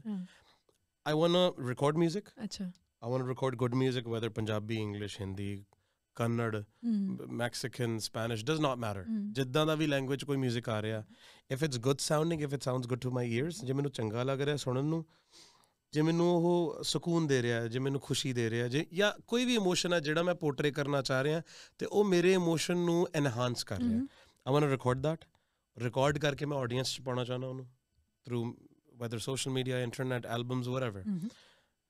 ਦੁਨੀਆ ਨੂੰ ਸੁਣੇ, ਨਿਹਾਰੇ, ਕ੍ਰਿਟੀਕ ਕਰੇ, ਅਪਰੀਸ਼ੀਏਟ ਕਰੇ, ਫਿਰ ਮੈਂ ਉਹ ਮਿਊਜ਼ਿਕ ਉਹਨਾਂ ਵਾਸਤੇ ਲਾਈਵ ਜਾ ਕੇ ਪਲੇ ਕਰਨਾ ਚਾਹੁੰਦਾ। ਲਾਈਵ ਪਲੇ ਕਰਨ ਤੋਂ ਬਾਅਦ I want to get back to the studio, record new music and go play back live. ਮੇਰਾ ਇਹ ਗੋਲ ਹੈ ਦੀਦੀ। ਉਹ ਮਿਊਜ਼ਿਕ ਕਿੱਦਾਂ ਦਾ ਵੀ ਹੋਵੇ, ਮੈਂ ਇਹ ਰੋਟੇਸ਼ਨ ਰੱਖਣਾ ਚਾਹੁੰਦਾ ਲਾਈਫ 'ਚ ਕਿ ਬਣਾਵਾਂ, ਸੁਣਾਵਾਂ ਔਰ ਉੱਥੇ ਜਾ ਕੇ ਬਜਾਵਾਂ ਲਾਈਵ। ਸੋ ਇਹ ਮੇਰਾ ਅਲਟੀਮੇਟ ਗੋਲ ਤਾਂ ਇਹੀ ਹੈ। That's what I want to say. I love it because that's you. That's me. That is you. I think audio production ਸਿੱਖਣੀ ਹੈ ਨਾ, sound engineering and all of that stuff, ਜਿਹੜੀਆਂ technicalities ਨੇ, ਉਸ ਸਭ ਨੂੰ ਸਿੱਖਣ ਤੋਂ ਬਾਅਦ 3.5 ਸਾਲ ਉੱਥੇ ਸਟੂਡੀਓਜ਼ ਦੇ ਵਿੱਚ ਲਾਉਣ ਤੋਂ ਬਾਅਦ ਜਿਹੜੀ ਪੰਜਾਬੀ ਮਿਊਜ਼ਿਕ ਨੂੰ ਦੇਖਣ ਦੀ ਨਜ਼ਰ ਸੀ, ਉਹਦੇ ਵਿੱਚ ਤਬਦੀਲੀ ਆਈ? ਓ ਮਾਈ ਗॉड, ਬਹੁਤ ਵੱਡੀ ਦੀਦੀ, ਬਹੁਤ ਵੱਡੀ। ਮੇਰੇ ਕੁਐਸਚਨਸ ਬਦਲ ਗਏ ਸੀ ਲੋਕਾਂ ਨੂੰ ਪੁੱਛਣ ਵਾਲੇ। ਅੱਛਾ। ਮੈਂ ਪਹਿਲਾਂ ਪੁੱਛਦਾ ਸੀ ਕਿ ਇਹ ਤਰਜ ਕਿਵੇਂ ਬਣੀ, ਕਿਹੜੇ ਰਾਗ 'ਚ, ਜਾਂ ਤੁਸੀਂ ਕਿਵੇਂ ਲਿਰਿਕਸ ਲਿਖੇ, ਤੇ ਮੇਰੇ ਕੁਐਸਚਨ ਬਦਲ ਗਏ। ਫਿਰ ਮੈਂ ਸਿੰਗਰਸ ਦੀ ਬਜਾਏ ਉਹਨਾਂ ਦੇ ਬੈਕ ਐਂਡ ਤੇ ਜਿਹੜੇ ਬਿਹਾਈਂਡ ਦ ਸੀਨਸ ਲੋਕ ਹੁੰਦੇ ਸੀ, ਮਿਊਜ਼ੀਸ਼ੀਅਨਸ, ਰਿਕਾਰਡਿਸਟਸ, ਮਿਊਜ਼ਿਕ ਪ੍ਰੋਡਿਊਸਰਸ, ਉਹਨਾਂ ਨੂੰ ਪੁੱਛਣਾ ਸ਼ੁਰੂ ਕਰਤਾ। ਗੁਰੂ ਜੀ ਅਹੂਜਾ ਸਾਹਿਬ ਨੂੰ, ਉਹਨਾਂ ਨੂੰ ਪੁੱਛਿਆ ਗੁਰੂ ਜੀ ਆਹ ਕਿਵੇਂ ਰਿਕਾਰਡ ਹੋਇਆ, ਹਾਰਮੋਨੀਅਮ ਦੀ ਟੈਕਨੀਕ। ਉਹਨਾਂ ਨੇ ਫਿਰ ਦੱਸਣਾ ਕਿ ਬੇਟਾ ਹਾਰਮੋਨੀਅਮ ਇੱਕ ਵਾਈਡ ਇੰਸਟਰੂਮੈਂਟ ਹੈ, ਇੱਕ ਮਾਈਕ ਨਾਲ ਤਾਂ ਰਿਕਾਰਡ ਹੀ ਨਹੀਂ ਹੋ ਸਕਦਾ, ਇੰਨਾ ਕੁ ਕਵਰੇਜ ਕਰ ਰਿਹਾ ਹੁਣ ਇੱਧਰ ਵਾਲਾ ਸੈਕਸ਼ਨ ਮੈਂ ਉਹਨੂੰ ਕਿਵੇਂ ਕਵਰ ਕਰਾਂ। ਉਹ ਕਹਿੰਦੇ ਫਿਰ ਮੈਂ ਟੈਕਨੀਕਸ ਆਪ ਇਜਾਦ ਕੀਤੀਆਂ ਵੀ ਮਾਈਕਸ ਨੂੰ ਇੱਦਾਂ ਰੱਖੋ। ਫਿਰ ਕਹਿੰਦੇ ਮੈਂ ਹੋਰ ਬਹੁਤ ਮਤਲਬ ਨਿੱਕੀਆਂ ਨਿੱਕੀਆਂ ਡੀਟੇਲਡ ਚੀਜ਼ਾਂ। ਫਿਰ ਉਹਨਾਂ ਨੂੰ ਇਹ ਹੋਣ ਲੱਗ ਗਿਆ ਸੀਗਾ ਸਾਰਿਆਂ ਨੂੰ, ਵੈਦਰ ਜੈਦੇਵ ਕੁਮਾਰ ਜੀ ਔਰ ਬਬਲੂ ਮੋਹਿੰਦਰਾ, ਕੁਲਜੀਤ ਸਿੰਘ ਜੀ, ਲਾਈਕ ਜਿਹੜੇ ਵੀ ਸਾਡੇ ਪੰਜਾਬ ਦੇ ਵੀ, ਈਵਨ ਬੰਬੇ ਦੇ ਮਿਊਜ਼ਿਕ ਪ੍ਰੋਡਿਊਸਰਸ ਜਿਨ੍ਹਾਂ ਨੇ ਪਾਪਾ ਨਾਲ ਕੰਮ ਕੀਤਾ। ਫਿਰ ਮੈਂ ਉਹਨਾਂ ਦੇ ਨਾ ਗਾਣਿਆਂ ਨੂੰ ਬ੍ਰੇਕ ਡਾਊਨ ਕਰਨਾ ਸ਼ੁਰੂ ਕਰਤਾ ਪਿੱਛੇ ਜਾ ਕੇ। ਅੱਛਾ। ਮੈਨੂੰ ਇਹ ਹੋਣ ਲੱਗ ਗਿਆ ਕਿ ਯਾਰ ਨਜ਼ਰਾਂ ਤੋਂ ਗਿਰ ਗਈ ਕੀ ਕਰੀਏ ਸੁਣਿਆ, ਐਜ਼ ਅ ਸੌਂਗ ਸੁਣਿਆ, ਐਜ਼ ਅ ਰਿਕਾਰਡਿੰਗ ਨਹੀਂ ਸੁਣਿਆ, ਦੈਟਸ ਰਾਈਟ, ਹੈ ਨਾ, ਐਜ਼ ਅ ਪ੍ਰੋਡਕਸ਼ਨ ਨਹੀਂ ਸੁਣਿਆ। ਫਿਰ ਪਾਪਾ ਦੇ ਸਾਰੇ ਐਲਬਮ, ਸਾਰੇ ਗਾਣੇ, ਮੰਮਾ ਦੇ ਸਾਰੇ ਪੁਰਾਣੇ ਗਾਣੇ, ਇਹਨਾਂ ਦੇ ਡੁਇਟ ਐਲਬਮਸ, ਭੇਟਾਂ ਦੀਆਂ ਐਲਬਮਾਂ, ਧਾਰਮਿਕ ਐਲਬਮ, ਸਾਰੀਆਂ ਦੁਆਰਾ ਮੈਂ ਮਤਲਬ ਰਿਵਾਈਜ਼ ਕੀਤੀ। ਫਿਰ ਮੈਨੂੰ ਇੱਕ ਅਹਿਸਾਸ ਹੋਣ ਲੱਗਾ ਕਿ ਸਾਡੀ ਇੰਡਸਟਰੀ ਜਿੰਨੀ ਲਿਮਿਟਡ ਸੀ ਓਨਾ ਹੀ ਜ਼ਿਆਦਾ ਕ੍ਰੀਏਟਿਵ ਸੀ। ਮੇਰੇ ਖਿਆਲ ਨਾਲ ਤਾਂ ਬਹੁਤ ਕ੍ਰੀਏਟਿਵ ਸੀ, ਖਾਸ ਕਰ when it comes to Sardool ਜੀ। ਜੀ 100%। ਐਂਡ ਅਹੂਜਾ ਸਾਹਿਬ, ਉਹਦਾ ਕੰਬੀਨੇਸ਼ਨ ਹੈ ਨਾ, ਦੇਖੋ ਇਟਸ ਲਾਈਕ ਸੋਨੇ ਤੇ ਸੁਹਾਗਾ, ਸਭ ਤੋਂ ਬੈਸਟ। ਕਿਉਂਕਿ ਉਹਨਾਂ ਨੇ, ਮੈਨੂੰ ਲੱਗਦਾ ਕਿ ਇਹੋ ਜਿਹਾ ਕੰਮ ਕਰ ਗਏ ਉਹ ਇਕੱਠੇ ਕਿ ਯਾ it was way ahead of its time, ਹੈ ਨਾ, ਸਟਿਲ ਸਮੇਂ ਤੋਂ ਪਹਿਲਾਂ। ਸਟਿਲ ਹੁਣ ਜਿਵੇਂ ਕਈ ਵਾਰੀ ਕੋਈ ਵੀ ਮੇਰੇ ਦੋਸਤ ਮਿਊਜ਼ਿਕ ਵਾਲੇ ਇਕੱਠੇ ਹੁੰਦੇ ਆ ਨਾ, ਅਸੀਂ ਹਲੇ ਵੀ ਮੱਥਾ ਮਾਰਦੇ ਰਹਿੰਦੇ ਵੀ ਯਾਰ ਇਹ ਪੀਸ ਕੀ ਸੋਚ ਕੇ ਬਣਾਇਆ ਸੀ, ਜਾਂ ਇਹ ਗਾਣਾ ਕੀ ਸੋਚ ਕੇ ਬਣਾਇਆ ਸੀ, ਕੀ ਥਾਟ ਪ੍ਰੋਸੈਸ ਸੀ, ਯਾਰ ਅਸੀਂ ਕਿਉਂ ਨਹੀਂ ਇੱਦਾਂ ਦੀ ਮੈਲੋਡੀ ਸੋਚ ਸਕਦੇ।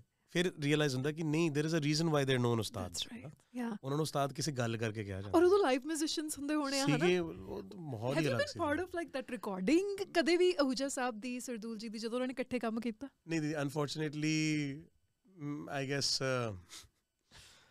ਮੈਨੂੰ ਕਹਿਣਾ ਚਾਹੀਦਾ ਕਿ ਨਹੀਂ, I don't know, but like I'm just ਗੋਨਾ say it, I was the reason why they kind of had to split up. Oh no! ਜਦੋਂ ਮੈਂ born ਹੋਇਆ ਕੁਝ ਮਿਸਅੰਡਰਸਟੈਂਡਿੰਗਸ ਹੋਈਆਂ। ਅੱਛਾ। I guess ਜੋ ਮੈਨੂੰ ਸਟੋਰੀ ਦੱਸੀ ਗਈ ਉਹ ਮੈਂ ਤੁਹਾਨੂੰ ਦੱਸ ਰਿਹਾ ਕਿ ਲਾਈਕ ਮੇਰੀ ਲੋਹੜੀ ਸੀ, ਮੇਰੀ ਪਹਿਲੀ ਲੋਹੜੀ ਸੀਗੀ 96।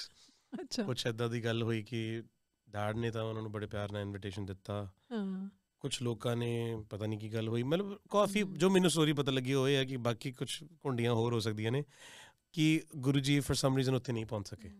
ਤੇ ਉਹ ਡੈਡ ਨੂੰ ਲੱਗਿਆ ਕਿ ਗੁਰੂ ਜੀ ਗੁੱਸੇ ਹੋ ਗਏ, ਉਧਰੋਂ ਉਹਨਾਂ ਨੂੰ ਕਿਸੇ ਨੇ ਕਿਹਾ ਵੀ ਤੁਹਾਨੂੰ ਇਨਵਾਈਟ ਨਹੀਂ ਕੀਤਾ, ਲਾਈਕ ਕੁਛ ਏਦਾਂ ਦਾ ਸਿਸਟਮ ਮਿਸਅੰਡਰਸਟੈਂਡਿੰਗ ਹੋ ਗਈ। ਲਾਈਕ ਡੈਡ ਕਹਿੰਦੇ ਸੀ, ਕਹਿੰਦੇ ਦੇਖ ਕੇਟਰਿੰਗ ਗੁਰੂ ਜੀ ਨੇ ਕਰਾ ਕੇ ਦਿੱਤੀ, ਹਾਲ ਗੁਰੂ ਜੀ ਦੀ ਮਰਜ਼ੀ ਨਾਲ ਹੋਇਆ, ਡੇਟ ਉਹਨਾਂ ਦੀ ਮਰਜ਼ੀ ਨਾਲ ਹੋਈ ਹੈ, ਤੇ ਉਹਨਾਂ ਨੂੰ ਨਹੀਂ ਬੁਲਾਉਂਗਾ ਤਾਂ ਏਦਾਂ ਕਿੱਦਾਂ ਹੋ ਸਕਦਾ, ਹੈ ਨਾ। ਸੋ ਉਹਨਾਂ ਦਾ ਵੀ ਪਰਸਪੈਕਟਿਵ ਸੀਗਾ ਕੁਛ ਨਾ ਕੁਛ, ਉਹ ਕਹਿੰਦੇ ਨਹੀਂ ਏਦਾਂ ਜੋ ਵੀ। ਬਟ ਮੈਨੂੰ ਇੰਨਾ ਪਤਾ ਕਿ ਜੇ ਉਹ ਚੀਜ਼ ਹੁੰਦੀ ਕਿ ਮੈਂ ਡੈਡ ਦੀ ਰਿਕਾਰਡਿੰਗਸ ਨੂੰ ਐਕਸਪੀਰੀਅੰਸ ਕਰ ਲੈਂਦਾ ਅਹੂਜਾ ਸਾਹਿਬ ਦੇ ਨਾਲ ਉਸ ਟਾਈਮ 'ਤੇ, ਆਈ ਗੈਸ ਸ਼ਾਇਦ ਮੇਰਾ ਇੰਜੀਨੀਅਰਿੰਗ ਵਾਲਾ ਪਾਥ ਪਹਿਲਾਂ ਸ਼ੁਰੂ ਹੋ ਜਾਂਦਾ, ਸ਼ਾਇਦ ਮੇਰਾ ਇੰਟਰਸਟ ਤਾਂ ਸ਼ੁਰੂ ਤੋਂ ਸੀ, ਸ਼ਾਇਦ ਉਹ ਜਰਨੀ ਪਹਿਲਾਂ ਸ਼ੁਰੂ ਹੋ ਜਾਂਦੀ। ਆਈ ਰਿਗਰੈਟ ਦੈਟ। ਪਰ ਮੈਨੂੰ ਐਂ ਲੱਗਦਾ ਹੁੰਦਾ ਵੀ ਹਰ ਚੀਜ਼ ਦਾ ਸਮਾਂ ਹੁੰਦਾ। ਇਹ ਤਾਂ ਹੈ, ਦੇयर इज ਅ ਰੀਜ਼ਨ ਕਿ ਕਿਉਂ ਜ਼ਿੰਦਗੀ ਜਿਹੜੀ ਹੈ, ਜਿਹੜੇ ਮੋੜ ਲੈ ਰਹੀ ਹੈ, ਕਿਉਂ ਲੈ ਰਹੀ ਹੈ, ਦੇयर इज ਐਨ ਐਬਸੋਲੂਟ ਰੀਜ਼ਨ। ਅੱਛਾ, ਇੱਕ ਕਨੈਕਸ਼ਨ ਹੋਰ ਵੀ ਹੈ ਜੀ, ਜਿਹੜੇ ਹੁਣ ਬੀ ਪ੍ਰਾਕ ਵਜੋਂ ਜਾਣੇ ਜਾਂਦੇ ਆ, ਦ ਲੈਜੈਂਡਰੀ ਜਿਹੜੇ ਬੱਚਨ ਬ੍ਰਦਰਸ ਸੀਗੇ, ਸੁਰਿੰਦਰ ਜੀ, ਵਿਰਿੰਦਰ ਜੀ, ਦੈਟਸ ਰਾਈਟ, ਉਹਨਾਂ ਦੇ ਐਗਜ਼ੈਕਟਲੀ, ਯਾ, ਤੇ ਉਹਨਾਂ ਦੇ ਅੰਕਲ ਤੇ ਫਾਦਰ ਸਾਹਿਬ, ਉਹਨਾਂ ਦੇ ਨਾਲ ਵੀ ਬੜੀ ਕਲੋਜ਼ ਰਿਲੇਸ਼ਨਸ਼ਿਪ ਸੀ ਹੈ ਨਾ ਬਹੁਤ good one of you were born in there house ਮੈਨੂੰ ਯਾਦ ਹੈ ਸਾਰੰਗ ਵਾਸ ਬੋਰਨ ਇਨ देयर ਕਿਉਂਕਿ ਚੰਡੀਗੜ੍ਹ ਮੂਵ ਹੋ ਗਈ ਸੀ ਪਾਪਾ ਥੋੜੇ ਇੱਕ ਬ੍ਰੈਕਟ ਆਫ ਟਾਈਮ ਲਈ ਕਿਉਂਕਿ ਡੈਡ ਨੂੰ ਸੀਗਾ ਕਿ ਮੈਂ ਆਪਣਾ ਕਰੀਅਰ ਗਰੋ ਕਰਨਾ ਕਿ ਮੈਂ ਦੇਖਾਂ ਵਾਟ ਆਰ ਦ ਪੋਸਿਬਿਲਿਟੀਜ਼ ਅੱਛਾ ਉੱਥੇ ਮੂਵ ਹੋ ਗਏ ਸੀਗੇ ਕੁਝ ਫੈਮਿਲੀ ਦੇ ਕਰਕੇ ਵੀ ਥੋੜਾ ਜਿਹਾ ਸਾਰੰਗ ਦੀ ਐਜੂਕੇਸ਼ਨ ਦਾ ਉਹਨਾਂ ਨੂੰ ਸੀਗਾ ਕਿ ਬੇਬੀ ਪੈਦਾ ਹੋ ਰਿਹਾ ਤੇ ਥੋੜਾ ਮੈਂ ਸਰਕਲ ਵੀ ਥੋੜਾ ਉਹਦਾ ਦਾ ਰੱਖਾਂ ਚੰਡੀਗੜ੍ਹ 'ਚ ਰਵਾਂ ਲਾਈਕ ਨੋਸ਼ਨ ਹੁੰਦਾ ਨਾ ਕਿ ਬੰਦਾ let's Liv in the city maybe it will be better right ਤੇ them being Bachchan brothers the generous people they are ਉਹਨਾਂ ਦਾ ਇੱਕ ਘਰ ਖਾਲੀ ਹੁੰਦਾ ਸੀਗਾ ਉੱਥੇ ਡੈਡ ਉਹਨਾਂ ਨਾਲ ਕੰਮ ਵੀ ਕਰ ਰਹੇ ਸੀ ਉਸ ਟਾਈਮ ਤੇ ਉਹਨਾਂ ਨੇ ਗੱਲ ਕੀਤੀ ਵਰਿੰਦਰ ਬੱਚਨ ਜੀ ਜਿਹੜੇ ਪ੍ਰੈਕੀ ਭਾਜੀ ਦੇ ਜਿਹੜੇ ਫਾਦਰ ਨੇ ਉਹਨਾਂ ਨੂੰ ਪਿਆਰ ਨਾਲ ਸਾਰੇ ਉਹਨਾਂ ਦਾ ਨਿਕਨੇਮ ਰੱਖਿਆ ਪੀਟੀ ਭਾਜੀ ਅੱਛਾ ਪੀਟੀ ਤਾਂ ਬਿਕਾਜ਼ ਉਹ ਤਾਂ ਕਿਉਂਕਿ ਲਾਈਕ ਹਿਸ ਟਿਪੀਕਲ ਵਾਰਡਰੋਬ ਵਾਸ ਕੈਪ ਪਾ ਕੇ ਰੱਖਣੀ ਟਰੈਕ ਸੂਟ ਪਾ ਕੇ ਰੱਖਣਾ ਐਂ ਲੱਗਦਾ ਪੀਟੀ ਮਾਸਟਰ ਹੈ ਉਹ ਸਾਰੇ ਪੀਟੀ ਭਾਜੀ ਕਹਿੰਦੇ ਸੀ ਉਹ ਤਾਂ ਫਿਰ ਉਹਨਾਂ ਨੇ ਕਹਿਣਾ ਪੀਟੀ ਭਾਜੀ ਵੀ ਮੈਨੂੰ ਦੱਸੋ ਵੀ ਕਿ ਕਿੱਥੇ ਮੂਵ ਹੋਵਾਂ ਕਿਵੇਂ ਕੋਈ ਘਰ ਲੱਭਾਂ ਕਹਿੰਦੇ ਸਰਦੂਲ ਮੇਰਾ ਘਰ ਖਾਲੀ ਪਿਆ ਸਾਰਾ ਉੱਥੇ ਫਰਨੀਚਰ ਸਭ ਕੁਛ ਹੈ ਲਾਈਕ ਉੱਥੇ ਰਹਿੰਦੇ ਕੋਈ ਨਹੀਂ why don't you Liv there ਨਹੀਂ ਭਾਜੀ ਮੈਂ ਸੋਚਦਾ ਕਿ ਛੱਡ ਰੈਂਟ ਨੂੰ ਪੈਸੇ ਕਾਹਨੂੰ ਵੇਸਟ ਕਰਨੇ ਤੇਰਾ ਘਰ ਨਹੀਂ ਉਹ ਸੋ ਹੀ ਡੈਡ ਮੂਵਡ ਦੇਅਰ ਇਵੈਂਚੁਅਲੀ ਤੇ ਫਿਰ ਔਰ ਸਾਰੰਗ ਉੱਥੇ ਬੌਰਨ ਹੋਇਆ ਸਾਰੰਗ ਰਿਹਾ 2-3 ਮਹੀਨੇ ਫਿਰ ਉਹ ਆਪਣੀ ਖੁਸ਼ਬੂ ਖਿੱਚ ਲਈ ਮਿੱਟੀ ਦੀ ਖੰਨੇ ਦੀ ਉਹ ਨਹੀਂ ਰਿਹਾ ਹੋਇਆ ਉੱਥੇ ਸੋ ਹੀ ਵੈਂਟ ਬੈਕ ਖੰਨੇ ਦੀ ਮੇਰੀ ਸਭ ਤੋਂ ਖੂਬਸੂਰਤ ਮੈਮਰੀ ਜਿਹੜੀ ਹੈ ਨਾ ਕਿਉਂਕਿ ਪਾਪਾ ਤੋਂ ਬੜਾ ਸੁਣਦੀ ਹੁੰਦੀ ਸੀ ਖੰਨੇ ਬਾਰੇ ਹੈ ਨਾ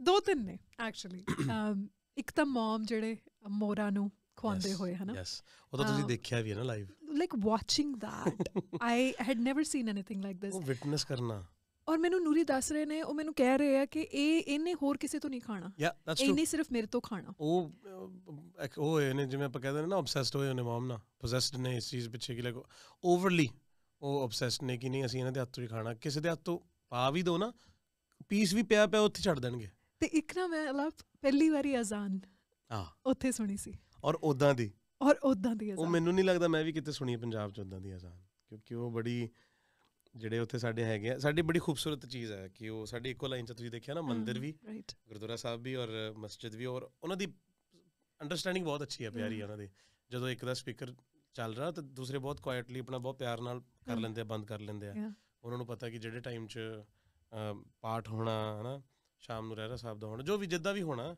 ਉਹਨਾਂ ਨੇ ਆਪਣੇ ਟਾਈਮਿੰਗਸ ਬੜੇ ਖੂਬਸੂਰਤ ਤਰੀਕੇ ਨਾਲ ਬਣਾਏ ਬਟ ਉਹ ਜਿਹੜਾ ਪਰਟੀਕੂਲਰ ਮੌਲਵੀ ਸਾਹਿਬ ਦਾ ਟੋਨ ਸੀ ਨਾ ਦੀਦੀ ਉਹ ਮੈਂ ਕਿਤੇ ਨਹੀਂ ਸੁਣਿਆ ਕਮਾਲ ਦੀ ਅਜ਼ਾਨ ਸੋ ਇਮੋਸ਼ਨਲ ਯੂ ਐਕਚੁਅਲੀ ਹੈਡ ਗੂਸ ਬੰਪਸ ਜਦੋਂ ਤੁਸੀਂ ਸੁਣਦੇ ਹੋ ਆਪਾਂ ਇੱਕਦਮ ਚੁੱਪ ਕਰ ਗਏ ਸੀ ਯਾਰ ਗਾਰਡਨ 'ਚ ਬੈਠੇ ਸੀ I remember you, me, Sarang, mom, Adriana, everybody. Beautiful. It was amazing. Yeah. Actually, ਫਿਰ ਉਹੀ ਗੱਲ ਲੱਗਣੀ ਸੀ ਕਿ you being connected to music so deeply. ਉਹ ਇੰਨੇ ਸੁਰੀਲੇ ਮਾਹੌਲ 'ਚ ਅਸੀਂ ਪਲੇ ਬੜੇ ਹਾਂ ਕਿ ਮੇਰੇ ਹਿਸਾਬ ਨਾਲ ਉਹ ਇੱਕ ਬਲੈਸਿੰਗ ਸੀ ਸਾਡੇ ਲਈ ਕਿ ਉਹ ਮੌਲਵੀ ਸਾਹਿਬ ਵੀ ਇੰਨੀ ਸੁਰੀਲੀ ਅਜ਼ਾਨ ਕਰਦੇ ਆ ਉੱਥੇ ਭਾਈ ਜੀ ਵੀ ਇੰਨਾ ਸੁਰੀਲਾ ਪਾਠ ਕਰਦੇ ਆ ਉੱਥੇ ਜਿਹੜੇ ਸਾਧੂ ਸੰਤ ਨੇ ਉਹਨਾਂ ਦਾ ਜਦੋਂ ਵੀਰਵਾਰ ਵਾਲੇ ਦਿਨ ਉਹਨਾਂ ਦੀ ਸਮਾਧ 'ਤੇ ਜਦੋਂ ਢੋਲ ਵੱਜਦਾ ਜਾਂ ਉੱਥੇ ਕੀਰਤਨ ਹੁੰਦਾ ਉਹ ਵੀ ਇੰਨਾ ਸੁਰੀਲਾ ਮਤਲਬ ਇਟਸ ਮੇਰੇ ਹਿਸਾਬ ਨਾਲ ਧਰਤੀ ਨੂੰ ਬਖਸ਼ ਹੋ ਚੁੱਕੀ ਹੈ ਔਰ ਮੈਨੂੰ ਐਂ ਲੱਗਦਾ ਕਿ ਉਹ ਜਿਹੜੇ ਪੰਛੀ ਤੇ ਜਿਹੜੇ ਜਾਨਵਰ ਉੱਥੇ ਆਉਂਦੇ ਨੇ ਨਾ ਉਹ ਇਹ ਚੀਜ਼ ਨੂੰ ਮਹਿਸੂਸ ਕਰਦੇ ਆ ਉਹ ਤਾਂ ਹੀ ਆਉਂਦੇ ਦੀ ਉੱਥੇ there's something magical ਹੈ ਨਾ something very like positive ਉੱਥੇ ਐਂਟਰ ਕਰਦੇ ਸਾਰੀ ਘਰ 'ਚ ਮੈਨੂੰ ਐਂ ਫੀਲ ਹੋ ਜਾਂਦਾ ਕਿ I'm worryless ਮੇਰਾ ਐਂ ਦਿਮਾਗ 'ਚੋਂ ਐਂ ਨਿਕਲ ਜਾਂਦਾ ਸਾਰਾ ਕੁਛ ਮੈਂ ਕਿਤੇ ਵੀ ਜਾਵਾਂ ਘਰੋਂ ਬਾਹਰ ਨਿਕਲਾਂ ਮੈਨੂੰ ਇੱਕ ਉਹ ਰਹਿੰਦਾ ਨਾ ਕੌਨਸਟੈਂਟ ਬੰਦੇ ਦਾ ਕਿ ਆ ਇੱਕ ਸੈਟ ਲਿਸਟ ਬਣੀ ਰਹਿੰਦੀ ਕੰਮ ਕਰਨਾ you know how I am ਕਿ ਥੋੜਾ ਜਿਹਾ ਫੈਨੈਟਿਕ ਹੈ ਇਹਨਾਂ ਚੀਜ਼ਾਂ ਵਾਸਤੇ disciplined I would say disciplined ਤਾਂ ਨਹੀਂ I am a chaotic person but like at the same time ਮੈਨੂੰ ਹੁੰਦਾ ਕਿ ਸਾਰਾ ਕੁਝ ਸਹੀ ਹੋ ਜਾਵੇ ਮੇਰਾ ਉਹ ਕੰਸਰਨ ਤੁਹਾਨੂੰ ਪਤਾ ਸ਼ੁਰੂ ਤੋਂ ਰਹੂਗਾ ਹਮੇਸ਼ਾ ਤੇ that place is very magical ਇਹ ਜਿਹੜਾ ਸਭ ਕੁਝ ਸਹੀ ਹੋ ਜਾਵੇ ਨਾ ਇਹਦੇ ਵਿੱਚ ਮੈਂ ਥੋੜਾ ਜਿਹਾ ਹੋਰ ਗਰੋਥ ਦੇਖੀ ਹੈ ਪਿਛਲੇ 2 ਸਾਲਾਂ 'ਚ even more so ਮੈਨੂੰ ਐਂ ਲੱਗਦਾ ਜਿਵੇਂ ਅਲਾਪ ਰਾਤੋਂ ਰਾਤ ਵੱਡਾ ਹੋ ਗਿਆ ਹੁੰਦਾ ਜਿਵੇਂ ਘਰ ਦੀ ਸਾਰੀ ਜ਼ਿੰਮੇਵਾਰੀ ਨਾ ਆਪਣੇ ਤੇ ਚੁੱਕ ਲਈ ਹੁੰਦੀ ਹੈ ਕਿ ਨਹੀਂ ਹੁਣ ਮੈਂ ਦੇਖੂੰਗਾ ਸਾਰਾ ਕੁਝ is it true ਉਹ ਇੱਦਾਂ ਨਾ ਦੀ ਕਿ ਕਿਸੇ ਇੱਕ ਨੂੰ ਕਰਨਾ ਪੈਣਾ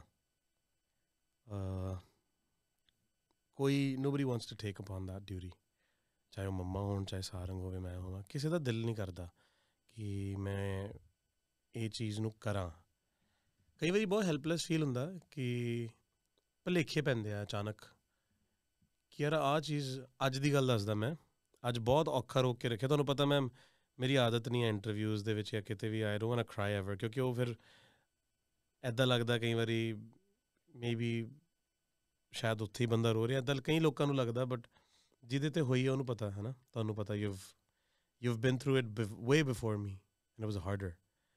But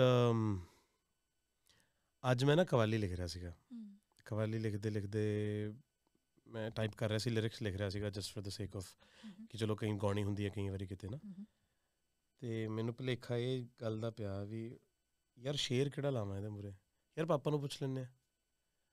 ਇੱਕੋ ਦਮ ਦੈਟ ਮੋਮੈਂਟ ਮੇਰੇ ਨਾ ਪੈਰ ਹੱਥ ਸੁੰਨ ਹੋ ਗਏ।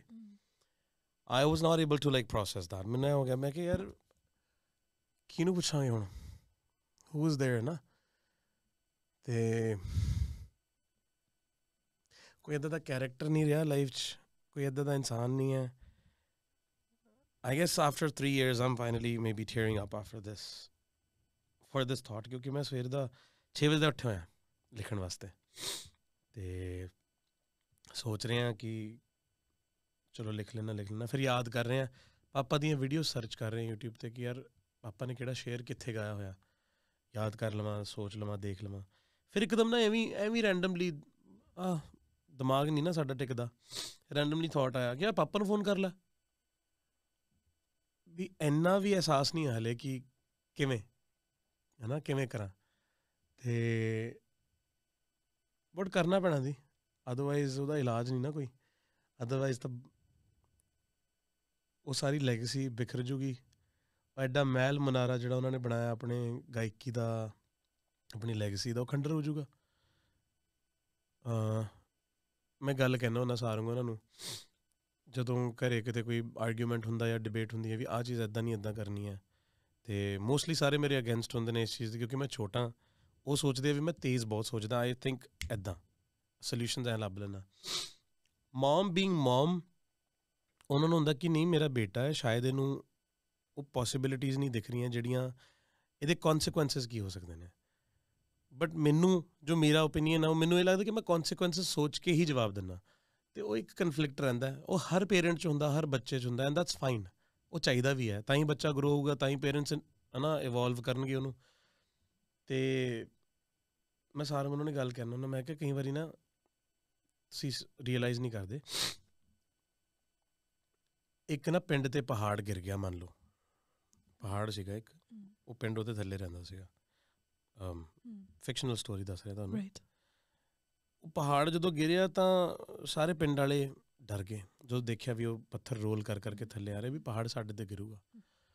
ਅਤੇ ਸਾਰੇ ਹੁਣ ਆਪਣੇ ਲਵਡ ਵਨਸ ਨੂੰ ਜੱਫੀਆਂ ਪਾ ਰਿਹਾ, ਕੋਈ ਰੋ ਰਿਹਾ, ਕੋਈ ਦੁਆ ਅਰਦਾਸ ਕਰ ਰਿਹਾ ਵੀ ਬਚਾ ਲੈ ਪਰਮਾਤਮਾ, ਅਤੇ ਕੋਈ ਭੱਜ ਰਿਹਾ, ਕੋਈ ਕੁਛ ਕਰ ਰਿਹਾ।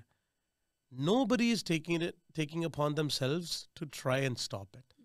ਉਹਨੂੰ ਰੋਕਣ ਦੀ ਕੋਈ ਕੋਸ਼ਿਸ਼ ਨਹੀਂ ਕਰ ਰਿਹਾ। ਇੱਕ ਕੋਈ ਬੇਵਕੂਫ ਮੇਰੇ ਵਰਗਾ ਖੜ ਦਿਮਾਗ ਬੰਦਾ, ਜਿਹਨੂੰ ਐਵੇਂ ਬਿਨਾਂ ਗੱਲ ਤੋਂ ਹੀ ਫਿਕਰ ਹੈ ਸਾਰਿਆਂ ਦਾ, ਉਹਨੇ ਭੱਜ ਕੇ ਕੋਈ ਹੀਲਾ ਕੀਤਾ, ਉਹਨੇ ਫਟਾਫਟ ਜਾਂ 25-30 ਸੈਕਿੰਡ 'ਚ, ਜਿਵੇਂ ਆਪਾਂ ਲਾ ਲਓ ਕਿ ਉਹਨੇ ਕੋਈ ਇੱਦਾਂ ਦਾ ਹੀਲਾ ਕੀਤਾ, ਉਹਨੇ ਪਹਾੜ ਰੋਕਤਾ, ਅਤੇ ਉਹਦਾ ਜ਼ੋਰ ਲੱਗਿਆ ਹੋਇਆ, ਪਹਾੜ ਰੋਕਿਆ ਹੋਇਆ ਨੇ ਪੂਰਾ। ਹੁਣ ਸਾਰੇ ਪਿੰਡ ਨੂੰ ਬੜੀ ਟੈਨਸ਼ਨ ਹੋ ਰਹੀ ਹੈ ਕਿ ਕਿਵੇਂ ਹੋਊਗਾ, ਇਹ ਤਾਂ ਬੇਵਕੂਫ ਹੈ, ਬੱਚਾ ਹੈ ਹਲੇ, ਇਹਨੇ ਕਿਵੇਂ ਕਰਤਾ। ਉਹਨੇ ਕਰ ਵੀ ਦਿੱਤਾ, ਸਕਸੈਸਫੁਲ ਵੀ ਹੋ ਗਿਆ। ਹੁਣ ਸਾਰੇ ਪਿੰਡ ਨੂੰ ਇਹ ਹੋ ਗਿਆ ਕਿ ਚੱਲ ਯਾਰ ਇਹਨੇ ਪਹਾੜ ਰੋਕਤਾ, ਕਿਆ ਬਾਤ ਹੈ, very good very good, he is the hero of the ਡੇ। ਕੱਲ੍ਹ ਨੂੰ ਬੱਦਲ ਫਟ ਗਿਆ, ਹੁਣ ਉਹ ਸਾਰਾ ਪਿੰਡ ਐਕਸਪੈਕਟ ਕਰ ਰਿਹਾ ਕਿ ਅਸੀਂ ਨਹੀਂ, ਉਹ ਰੋਕੇਗਾ। ਕਿਉਂ ਬਈ? ਜਿਹੜਾ ਬੰਦਾ ਰਿਸਪੋਂਸਿਬਿਲਿਟੀ ਲੈਣੀ ਸ਼ੁਰੂ ਕਰ ਦਿੰਦਾ ਨਾ। ਹਾਂਜੀ, ਪਰ ਕਿਉਂ? ਉਹਨੂੰ ਪਤਾ ਵੀ ਨਹੀਂ ਹੈ, ਉਹਨੇ ਤਾਂ ਉਹ ਜਿਹੜਾ ਪਹਾੜ ਟੁੱਟਿਆ ਉਹਨੂੰ ਪਹਿਲਾਂ ਮਸਾ ਸਾਂਭਿਆ, ਅਗਲੀ ਰਿਸਪੋਂਸਿਬਿਲਿਟੀ ਤੁਸੀਂ ਉਹ 'ਤੇ ਐ ਸੁੱਟਤੀ ਕਿ ਲਾਈਕ ਇਹ ਉਹਦੇ ਲਾਈਕ ਜਿਵੇਂ ਰੈਜ਼ੂਮੇ 'ਚ ਲਿਖਿਆ ਹੋਇਆ ਸੀ, ਇਹ ਤਾਂ ਇਹਨੇ ਕਰ ਹੀ ਲੈਣਾ। ਕੀ ਪਤਾ ਉਹਨੂੰ ਨਾ ਆਉਂਦਾ ਹੋਵੇ, ਕੀ ਪਤਾ ਹੀ ਸਟਿਲ ਫਿਗਰਿੰਗ ਇਟ ਆਊਟ। ਅਤੇ ਉਹ ਬਹੁਤ ਹੱਦ ਤੱਕ ਕਈ ਵਾਰੀ ਚੀਜ਼ਾਂ ਮੇਰੇ ਨਾਲ ਹੁੰਦੀਆਂ ਘਰੇ ਫੈਮਿਲੀ 'ਚ, ਜਿਹੜੀ ਬਹੁਤ ਨੋਰਮਲ ਗੱਲ ਹੈ। ਆਈ ਥਿੰਕ ਬਹੁਤ ਸਾਰੇ ਲੋਕ, ਇਟ ਇਜ਼ ਵੈਰੀ ਨੋਰਮਲ, ਕਿ ਤੁਹਾਡੇ ਨਾਲ ਵੀ ਹੋਇਆ ਹੋਣਾ। ਮੇਰਾ ਫਿਕਰ ਪਤਾ ਕੀ ਹੈ ਆਲਾਪ? ਹਾਂਜੀ ਦੀ, ਕਿ ਕਿਉਂਕਿ ਰਿਸਪੋਂਸਿਬਿਲਿਟੀ ਸਮਝ ਕੇ ਲੈਣੀ ਸ਼ੁਰੂ ਕਰ ਦਿੱਤੀ ਆਪਣੇ ਆਪ 'ਤੇ, ਕਿਤੇ ਨਾ ਕਿਤੇ ਇਨੀਸ਼ੀਏਟ ਕਰਤਾ ਅਤੇ ਉਹ ਹੋਣ ਲੱਗ ਗਿਆ, ਕਿਉਂਕਿ ਉਹ ਤੁਹਾਡੀ ਪਰਸਨੈਲਿਟੀ 'ਚ ਹੈ ਨਾ, ਤੁਸੀਂ ਚਾਹੁੰਦੇ ਹੋ ਕਿ ਚੀਜ਼ਾਂ ਤਰਤੀਬ ਨਾਲ ਹੋਣ। ਪਰ ਜਿਹੜਾ ਗਰੀਫ ਹੈ ਨਾ, ਉਹਦਾ ਖਿਆਲ ਨਹੀਂ ਕੀਤਾ, ਉਹ ਤਾਂ ਬਾਈਪਾਸ ਹੀ ਹੋ ਗਿਆ ਨਾ ਸਾਰਾ part. So you didn't take care of that grief. ਉਹ ਜਿਹੜਾ ਲਾਸ ਸੀਗਾ, ਉਹਦੇ ਵਾਸਤੇ ਗਰੀਵ ਕਰਨਾ ਬਹੁਤ ਜ਼ਰੂਰੀ ਹੈ। ਔਰ ਮੈਨੂੰ ਪਤਾ ਕਿਉਂਕਿ ਮੈਂ ਉਸ ਤੋਂ ਲੰਘ ਚੁੱਕੀ ਹਾਂ ਤੁਸੀਂ ਦੇਖ ਚੁੱਕੇ and I did the same thing ਮੈਂ you bypassed I bypassed it. Or because of mom, because of kids, because of everybody. Well, Kizan was 1 week old. Exactly, there you go. So ਮੇਰੇ ਕੋਲ ਕੋਈ ਚਾਰਾ ਨਹੀਂ ਸੀ ਹੈ ਨਾ. There was no way out of it. ਕਿਉਂਕਿ dad ਦੀ ਜਦੋਂ death ਹੋਈ ਹੈ ਬੇਟਾ 1 ਹਫ਼ਤੇ ਦਾ ਸੀ ਉਦੋਂ ਤੇ ਤੁਸੀਂ ਜਾਂ ਤਾਂ ਮਾਂ ਬਣ ਸਕਦੇ ਹੋ ਤੇ ਜਾਂ ਬੇਟੀ ਬਣ ਸਕਦੇ ਹੋ, ਬਣ ਸਕਦੇ ਹੋ, ਫਰਜ਼ ਨਿਭਾ ਸਕਦੇ ਹੋ. ਸੋ ਕਿਉਂਕਿ ਉਸ ਗਰੀਫ ਦਾ ਉਦੋਂ ਕੁਝ ਨਹੀਂ ਕੀਤਾ, ਹੁਣ ਉਹ ਫਿਰ ਉਹ ਤੰਗ ਕਰਦਾ ਬਹੁਤ ਜ਼ਿਆਦਾ ਹੈ ਨਾ, ਔਰ ਵੱਖ-ਵੱਖ ਤਰੀਕੇ ਨਾਲ ਬਾਹਰ ਨਿਕਲਦਾ. ਫਲੈਸ਼ਬੈਕਸ ਆਉਂਦੇ ਆ, ਰੇਜ, ਐਗਰੈਸ਼ਨ, ਡਿਪਰੈਸ਼ਨ, ਬਹੁਤ ਸਾਰੀ ਵੇਜ਼ ਬਣ ਜਾਂਦੀਆਂ. ਸੋ I had to go to therapy ਤਾਂ ਕਿ ਮੈਂ ਉਸ ਗਰੀਫ ਨਾਲ ਡੀਲ ਕਰ ਸਕਾਂ ਹੈ ਨਾ. ਤੁਸੀਂ ਮੈਨੂੰ ਕਿਹਾ ਸੀ ਕਿ ਸੋ ਆਈ ਵਾਂਟ ਟੂ ਨੋ ਕਿ how are you dealing with it ਹੁਣ 3 ਸਾਲ ਬਾਅਦ. Does it come out in ways ਜਿਹੜੇ ਤੁਸੀਂ ਐਕਸਪੈਕਟ ਵੀ ਨਹੀਂ ਕਰਦੇ? It does. I guess mom would say that, Sarang would say that, my friends can say that. ਮੈਂ ਲੋਕਾਂ ਨੂੰ ਤਾਂ ਸਾਰਿਆਂ ਨੂੰ ਦਿਖਦਾ ਹੈ ਨਾ, ਹੱਸਦਾ ਖੇਡਦਾ ਗਾਉਂਦਾ ਵਜਾਉਂਦਾ, ਉਹ ਨਹੀਂ ਦਿਖਦਾ ਜਿਹੜਾ 120 ਡੈਸੀਬਲ 'ਤੇ ਆਵਾਜ਼ ਹੁੰਦੀ ਹੈ ਜਦੋਂ, ਫਿਰ ਹੈ ਨਾ, ਇੱਦਾਂ ਕਿਉਂ ਹੋਇਆ, ਆਹ ਕਿਉਂ ਨਹੀਂ ਹੋਇਆ. ਕਿਉਂਕਿ ਪਰਫੈਕਸ਼ਨ ਭਾਲਣ ਉਦੋਂ ਲੱਗਦਾ ਬੰਦਾ ਜਦੋਂ ਕੋਈ ਤੁਹਾਡੀ ਜ਼ਿੰਦਗੀ 'ਚ ਬਹੁਤ ਜ਼ਿਆਦਾ ਘਟੀਆ ਚੀਜ਼ ਹੋ ਜਾਵੇ ਜਿਹੜੀ ਤੁਸੀਂ ਬਰਦਾਸ਼ਤ ਨਹੀਂ ਕਰ ਸਕਦੇ. 5 ਸਟੇਜਾਂ ਦੀ, ਜਿਵੇਂ ਤੁਸੀਂ ਦੱਸਿਆ ਨਾ ਗਰੀਫ, ਉਹ 5 ਸਟੇਜਾਂ ਹੁੰਦੀਆਂ ਨੇ. ਪਹਿਲਾ ਬੰਦਾ, ਸਭ ਤੋਂ ਪਹਿਲਾਂ ਕੋਈ ਦੁੱਖ ਹੁੰਦਾ, ਟਰਾਮਾ ਹੁੰਦਾ, ਪਹਿਲਾਂ ਬੰਦਾ ਡਿਨਾਇਲ 'ਚ ਜਾਂਦਾ ਕਿ ਇਹ ਹੋਇਆ ਹੀ ਨਹੀਂ, ਮੈਂ ਨਹੀਂ ਮੰਨਦਾ ਹੋਇਆ ਕੰਪਲੀਟਲੀ. ਫਿਰ ਆਉਂਦਾ ਬੰਦਾ ਕੋਸਦਾ, ਫਿਰ ਗਰੀਫ 'ਚ ਜਾਂਦਾ ਕਿ ਨਹੀਂ ਯਾਰ ਬਹੁਤ ਜੋ ਹੋਇਆ ਮੇਰੇ ਨਾਲ ਕਿਉਂ ਹੋਇਆ, ਹੋਣਾ ਨਹੀਂ ਸੀ ਚਾਹੀਦਾ. ਫਿਰ ਬੰਦਾ ਹੌਲੀ ਹੌਲੀ ਉਹਨੂੰ ਸਬਮਿਟ ਕਰਦਾ, ਸਬਮਿਸ਼ਨ 'ਚ ਚਲੇ ਜਾਂਦਾ ਕਿ ਠੀਕ ਹੈ ਯਾਰ ਹੁਣ ਹੱਥ ਖੜਿਆ, ਕੀ ਕਰੀਏ. ਸਬਮਿਟ ਕਰਨ ਤੋਂ ਬਾਅਦ ਫਿਰ ਬੰਦਾ ਐਕਸੈਪਟ ਕਰਨ ਲੱਗ ਜਾਂਦਾ ਕਿ ਹਾਂ ਹੋਇਆ, ਠੀਕ ਹੈ, ਅੱਗੇ ਚੱਲਣਾ ਪੈਣਾ. ਸਾਡੀ ਮੇਰੇ ਹਿਸਾਬ ਨਾਲ ਇੰਡੀਅਨ ਕਮਿਊਨਿਟੀ ਦੇ ਵਿੱਚ, ਪੰਜਾਬੀ ਕਮਿਊਨਿਟੀ ਦੇ ਵਿੱਚ ਇਹੀ 4 ਸਟੇਜਾਂ ਰਹਿ ਜਾਂਦੀਆਂ ਨੇ. 5ਵੀਂ ਸਟੇਜ 'ਤੇ ਤਾਂ ਪਹੁੰਚਦਾ ਹੀ ਨਹੀਂ ਨਾ ਕੋਈ. ਔਰ 5ਵੀਂ ਸਟੇਜ ਹੈਗੀ ਹੈ ਸੈਲੀਬ੍ਰੇਸ਼ਨ. ਵੀ ਉਸ ਚੀਜ਼ ਨੂੰ ਯਾਦ ਕਰਕੇ ਖੁਸ਼ ਹੋਣਾ. ਪਾਪਾ ਚਲੇ ਗਏ, ਹੈ ਨਹੀਂ ਗਏ, ਪਰ ਉਹਨਾਂ ਨੂੰ ਯਾਦ ਕਰਕੇ ਖੁਸ਼ ਹੋਣਾ. ਮੈਂ ਸਿੱਧਾ ਹੀ ਉਸ ਚੀਜ਼ 'ਤੇ ਚਲੇ ਗਿਆ. ਮੈਂ ਸਾਰਾ ਕੁਝ ਸਕਿਪ ਕਰਤਾ. ਮੈਂ ਰੋਇਆ ਨਹੀਂ, ਮੈਂ ਪਿੱਟਿਆ ਨਹੀਂ, ਮੈਂ ਧਾਹਾਂ ਨਹੀਂ ਮਾਰੀਆਂ, ਮੈਂ ਉਹ ਰੋ ਰੋ ਕੇ ਕੱਢਿਆ ਨਹੀਂ, ਮੈਂ ਉਹ ਗੱਲਾਂ ਨਹੀਂ ਕਹੀਆਂ ਜਿਹੜੀਆਂ ਮੈਂ ਕਹਿਣਾ ਚਾਹੁੰਦਾ ਸੀ. ਕਿਉਂਕਿ ਜਦੋਂ ਬੰਦੇ ਦੇ ਕੋਈ ਐਸਾ ਕਰੀਬੀ ਚਲੇ ਜਾਂਦਾ ਨਾ, ਫਿਰ ਬੰਦਾ ਉਹ ਗੱਲਾਂ ਕਹਿੰਦਾ ਜਿਹੜੀਆਂ ਨੋਰਮਲ ਟਾਈਮ 'ਤੇ ਨਹੀਂ ਕਹੂਗਾ, ਬਟ ਉਹ ਫਿਰ ਸਾਰਿਆਂ ਨੂੰ ਸੁਣਨੀਆਂ, ਬਰਦਾਸ਼ਤ ਕਰਨੀਆਂ ਪੈਂਦੀਆਂ ਨੇ, ਕਿਉਂਕਿ ਉਹਨਾਂ ਨੂੰ ਪਤਾ ਕਿ ਦੁੱਖ ਬਹੁਤ ਵੱਡਾ ਇਹਦਾ. ਸੋ ਮੇਰਾ ਉਹ ਸਾਰਾ ਟਾਈਮ ਦੀ ਉਹ 'ਚ ਨਿਕਲ ਗਿਆ ਕਿ ਮੰਮਾ ਠੀਕ ਨੇ, ਸਾਰਿਆਂ ਠੀਕ ਹੈ, ਇਹਨੂੰ ਦਵਾਈ, ਉਹਨੂੰ ਦਵਾਈ, ਇਹਦਾ ਆਹ, ਇਹਦਾ ਉਹਨੂੰ ਸਵਾ ਦਿਓ, ਅੱਛਾ ਕਬਰ ਦਾ ਹੋ ਗਿਆ, ਅੱਛਾ ਠੀਕ ਹੈ, ਉੱਥੇ ਟੈਂਟ ਕਿਹਨੇ ਲਾਉਣਾ, ਅੱਛਾ ਠੀਕ ਹੈ, ਫਰਿੱਜ ਕਿੰਨਾ, ਉਹਦੇ ਪੈਸੇ, ਚਲੋ ਠੀਕ ਹੈ, ਅਤੇ ਕਦੋਂ ਤੁਰਨਾ, ਮਤਲਬ ਨਿੱਕੀਆਂ ਨਿੱਕੀਆਂ ਜਿਹੜੀਆਂ ਚੀਜ਼ਾਂ. Everybody is coming and asking me, ਮਾਈ ਮਾਮਾ ਜੀ 60 years old, ਗॉड ਬਲੈਸ, ਲੰਮੀ ਉਮਰ ਹੋਵੇ, ਉਹ ਮੈਨੂੰ ਪੁੱਛ ਰਿਹਾ ਆ ਕੇ ਅਲਾਪ ਜਨਾਜ਼ੇ ਦਾ ਟਾਈਮ ਦੱਸ, ਅਲਾਪ ਦਫਨ ਕਰਨ ਦਾ ਟਾਈਮ ਦੱਸ. ਨਿਊਜ਼ ਵਾਲੇ ਮੈਨੂੰ ਪੁੱਛ ਰਹੇ ਜੀ ਦੱਸੋ ਟਾਈਮ ਕਿ ਕਦੋਂ ਦਾ. ਔਰ ਮੈਂ ਇੰਸਟੈਂਟੇਨੀਅਸਲੀ ਇਹ ਡਿਸੀਜ਼ਨ ਲਿਆ ਕਿ ਅਗਲੇ ਦਿਨ ਸ਼ਾਮ ਨੂੰ ਕਰਾਂਗੇ ਜੀ, ਕਿਉਂਕਿ ਬਹੁਤ ਲੋਕਾਂ ਨੇ ਆਉਣਾ, ਬਹੁਤ ਸਾਰੇ ਲੋਕਾਂ ਨੇ ਦਰਸ਼ਨ ਕਰਨੇ, ਸਭ ਕੁਛ. ਐਂਡ ਇਹ ਕਿਵੇਂ ਸੋਚ ਲਾਂ ਕਿ ਉਸ ਟਾਈਮ ਮੈਂ ਇੰਨਾ ਵੀ ਕਿਵੇਂ ਪ੍ਰੋਸੈਸ ਕਰ ਲਾਂ ਕਿ ਹੀ ਇਜ਼ ਗੋਨ. ਅੱਧਾ ਪੌਣਾ ਘੰਟਾ ਪਹਿਲਾਂ ਹੀ ਵਾਜ਼ ਸੈਡ ਟੂ ਬੀ ਅਲਾਈਵ, ਹੁਣ ਨਹੀਂ. ਅਤੇ ਉਹ ਇਟ ਹਰਟਸ ਬੈਡ. ਮਤਲਬ ਇੱਦਾਂ ਤੁਹਾਡੇ ਸੀਨੇ 'ਚ ਹੱਥ ਪਾ ਕੇ ਤੁਹਾਡੇ ਦਿਲ ਨੂੰ ਕ੍ਰਸ਼ ਕਰਕੇ ਇੱਦਾਂ ਝੰਜੋੜ ਦਿੰਦੀ ਹੈ ਚੀਜ਼. It's that, it is that. ਔਰ ਜਿਹੜੇ ਰੱਬ ਕਰੇ ਕਿਸੇ ਤਾਂ ਨਾ ਇਹੋ ਜਿਹਾ ਟਾਈਮ ਕਦੇ ਨਾ ਦਿਖੇ, ਨਾ ਬੰਦਾ ਕਦੇ ਐਕਸਪੀਰੀਅੰਸ ਕਰੇ. ਇੱਕ ਇਹੋ ਜਿਹਾ ਐਕਸਪੀਰੀਅੰਸ ਹੈ ਜਦੋਂ ਤੱਕ ਤੁਹਾਡੀ ਹੱਡ ਬੀਤੀ ਨਹੀਂ ਨਾ ਹੁੰਦੀ, ਤੁਹਾਨੂੰ ਸਮਝ ਨਹੀਂ ਆਉਂਦੀ, ਤੁਸੀਂ ਸਮਝ ਨਹੀਂ ਸਕਦੇ ਜਿਹੜਾ ਦਰਦ ਹੈ. ਇਹਦੇ ਬਾਰੇ ਨਾ ਨੀਰੂ ਨਾਲ ਮੇਰੀ ਇੱਕ ਵਾਰੀ ਗੱਲ ਹੋਈ ਸੀ ਜਦੋਂ ਪਾਪਾ ਦੀ ਪਹਿਲਾਂ ਡੈਥ ਹੋਈ ਜੀ, ਤੇ ਫਿਰ ਜਦੋਂ ਅੰਕਲ ਦੀ ਡੈਥ ਹੋਈ, and when I got the call from her, she said, now I know. Yeah, now I understand. Now I get it. ਪਰ ਉਸ ਗਰੀਫ ਦਾ ਕੁਛ ਨਾ ਕੁਛ ਕਰਨਾ ਪੈਣਾ ਅਲਾਪ, ਕਿਉਂਕਿ ਉਹ ਤੰਗ ਕਰੂਗਾ. You have to take care of yourself. ਇਹ ਹੀਲਿੰਗ ਦਾ ਨਾ ਜਿਹੜਾ ਪ੍ਰੋਸੈਸ ਹੈ ਇਹ ਬਹੁਤ ਜ਼ਰੂਰੀ ਹੈ. ਔਰ ਯੂ ਆਰ ਐਬਸੋਲੂਟਲੀ ਰਾਈਟ. ਆਪਣੇ ਕਲਚਰ ਦੇ ਵਿੱਚ ਆਪਾਂ ਇਸ ਚੀਜ਼ ਦਾ ਨਹੀਂ ਖਿਆਲ ਰੱਖਦੇ. Maybe it was never a part of it. ਮੈਨੂੰ ਇਹ ਲੱਗਦਾ ਕਿ ਆਈ ਵਿਸ਼ ਕਿ ਆਈ ਟੁੱਕ care of the grief counselling ਉਦੋਂ ਲਈ ਹੁੰਦੀ. Maybe you would have helped you a lot. Absolutely. ਔਰ ਪਤਾ ਕੀ ਹੈ, ਇੱਕ ਘਰ ਦੇ ਵਿੱਚ ਨਾ ਤੁਸੀਂ 3 ਮੈਂਬਰ ਹੋ, ਔਰ ਤਿੰਨੋਂ ਜਾਣੇ ਅੱਡ-ਅੱਡ ਤਰੀਕੇ ਨਾਲ ਗਰੀਫ ਨਾਲ ਡੀਲ ਕਰਨਗੇ. Same thing with you, mom, Shahbaz, everybody. Everybody's different. Everyone's different. So ਹਾਲਾਂਕਿ ਤੁਹਾਡਾ loss ਸਾਰਿਆਂ ਦਾ ਇੱਕੋ ਜਿਹਾ ਹੈ, but it's not. It's very, very different. It varies from each person, na? Everybody has their own way. ਕਿ ਉਹ ਹਰੇਕ ਬੰਦੇ ਦਾ ਜਿੱਦਾਂ ਦਾ ਰਿਸ਼ਤਾ ਸੀ ਪਹਿਲਾਂ ਤਾਂ ਉਹ, ਬਿਲਕੁਲ, ਫਿਰ ਉਹ ਹਰੇਕ ਬੰਦੇ ਦੀ ਨੇਚਰ ਕਿੱਦਾਂ ਦੀ ਆ ਉਹ, ਫਿਰ ਉਹ ਬੰਦਾ ਉਹਦੇ ਨਾਲ ਡੀਲ ਕਿਵੇਂ ਕਰ ਰਿਹਾ ਉਹ, ਤਿੰਨ ਚੀਜ਼ਾਂ ਫੈਕਟਰਸ ਬਹੁਤ ਨੇ, ਬਹੁਤ ਫੈਕਟਰਸ ਨੇ। ਇੱਕ ਨਾ ਮਿਊਜ਼ਿਕ ਇੰਡਸਟਰੀ ਜਿਹੜੀ ਹੈਗੀ ਆ, forgiving me, I'm sorry well, one thing is ਕਿ I love the fact ਕਿ mom and dad built what they built, a big empire, ਕਿ ਉਹ ਜਿਹੜੀਆਂ ਰਿਲੇਸ਼ਨਸ਼ਿਪ ਸੀਗੀਆਂ, ਜਿਹੜੇ ਰਿਸ਼ਤੇ ਨੇ ਉਹ ਇੰਨੇ ਕਮਾਲ ਦੇ, ਮੈਂ ਨਹੀਂ ਕਿਸੇ ਹੋਰ ਕਿਸੇ ਸ਼ਖਸੀਅਤ ਨੂੰ ਦੇਖਿਆ ਜਿਸ ਦੀ ਇੰਨੀ ਇੱਜ਼ਤ ਹੋਵੇ ਇੰਡਸਟਰੀ ਦੇ ਵਿੱਚ, ਇੰਨਾ ਪਿਆਰ and that's synonymous, that's with everybody, ਇੱਜ਼ਤ ਇੰਨੀ ਕਰਦੇ ਹੈ, ਸਾਰੇ ਕਰਦੇ, ਸਾਰੀ ਇੰਡਸਟਰੀ, ਕੋਈ ਵੀ ਏਦਾਂ ਦਾ ਨਹੀਂ ਸੀ। ਹੋਣਗੇ ਇੱਕ ਦੋ ਜਿਨ੍ਹਾਂ ਨੇ ਚਲੋ who never showed up, but you know it's not about showing up either, ਮੈਨੂੰ ਇਹ ਲੱਗਦਾ ਹੁੰਦਾ ਕਿ ਜੋ ਉਹਨਾਂ ਨੇ ਕਮਾਇਆ it's big, much bigger, ਪਰ ਉਹਨਾਂ ਦੀ ਜਾਣ ਤੋਂ ਬਾਅਦ is it true ਕਿ ਚੜ੍ਹਦੇ ਸੂਰਜ ਨੂੰ ਸਲਾਮ ਸੁਣਿਆ ਤਾਂ ਹੈ ਵੀ ਹੁੰਦਾ? 100%, ਬਹੁਤ ਵੱਡੇ ਵੱਡੇ ਬੰਦੇ, ਮਤਲਬ I personally told you, ਤੁਹਾਨੂੰ ਸ਼ਾਇਦ ਯਾਦ ਹੋਊਗਾ, ਮੈਂ ਕੁਛ ਨਾਮ ਨਾ ਲਵਾਂ ਤਾਂ ਚੰਗਾ ਹੈ, ਕਿਉਂਕਿ ਬਹੁਤ ਵੱਡੇ ਵੱਡੇ ਕੁਛ ਲੈਜੈਂਡਰੀ ਲੋਕ ਵੀ ਐਸੇ ਨੇ ਜਿਨ੍ਹਾਂ ਤੋਂ ਐਕਸਪੈਕਟਡ ਨਹੀਂ ਸੀ ਉਹ ਸਾਡੇ ਅੱਜ ਵੀ ਸਾਡੇ ਨਾਲ ਖੜੇ ਆ, ਔਰ ਕੁਛ ਐਸੇ ਵੀ ਸੀ ਜਿਨ੍ਹਾਂ ਦੇ ਨਾਲ ਸਾਰੀ ਉਮਰ ਬਿਤਾਈ ਤਾਂ ਅੱਜ ਉਹਨਾਂ ਦਾ ਨਾਮੋ ਨਿਸ਼ਾਨ ਵੀ ਨਹੀਂ ਹੈ। ਅਤੇ ਇੱਕ ਵਾਰੀ ਤਾਂ ਹੁੰਦਾ ਹੈ ਨਾ ਦੀ ਵੀ ਯਾਰ, ਜਸਟ ਬਿਕਾਜ਼ ਸਰਦੂਲ ਸਿਕੰਦਰ ਬੈਠਾ ਸੀ ਗੱਦੀ 'ਤੇ, ਆਪਣੀ ਰਾਜ ਗੱਦੀ 'ਤੇ, ਉਨੀ ਦੇਰ ਹੀ ਤੁਸੀਂ ਉਹਦੀ ਆ ਕੇ ਜੀ ਹਜ਼ੂਰੀ ਕਰ ਰਹੇ ਸੀ, ਅੱਜ ਉਹਦੇ ਬੱਚਿਆਂ ਨੂੰ ਤੁਹਾਡੀ ਲੋੜ ਹੈ, ਉਹਨਾਂ ਦੀ ਵਾਈਫ ਨੂੰ ਤੁਸੀਂ ਜਾ ਕੇ ਆਪਣੀ ਭੈਣ ਵਾਂਗੂ ਜਾਂ ਭਾਬੀ ਵਾਂਗੂ, ਮਾਂ ਵਾਂਗੂ ਹੌਸਲਾ ਦਿਓ, ਕਿੱਥੇ ਹੋ ਤੁਸੀਂ? Nobody is to be scene. ਔਰ ਜਿਹੜੇ ਹੈਗੇ ਆ ਉਹਨਾਂ ਨੂੰ ਪਤਾ ਉਹ ਕੌਣ ਨੇ, ਕਹਿਣ ਦੀ ਲੋੜ ਨਹੀਂ, ਤੁਸੀਂ there is a large number of people who were not just from the industry but ਸਾਡਾ ਪਰਿਵਾਰ ਦਾ ਵੀ ਹਿੱਸਾ ਸੀਗਾ, you being in the very first and foremost of those people ਨਾ।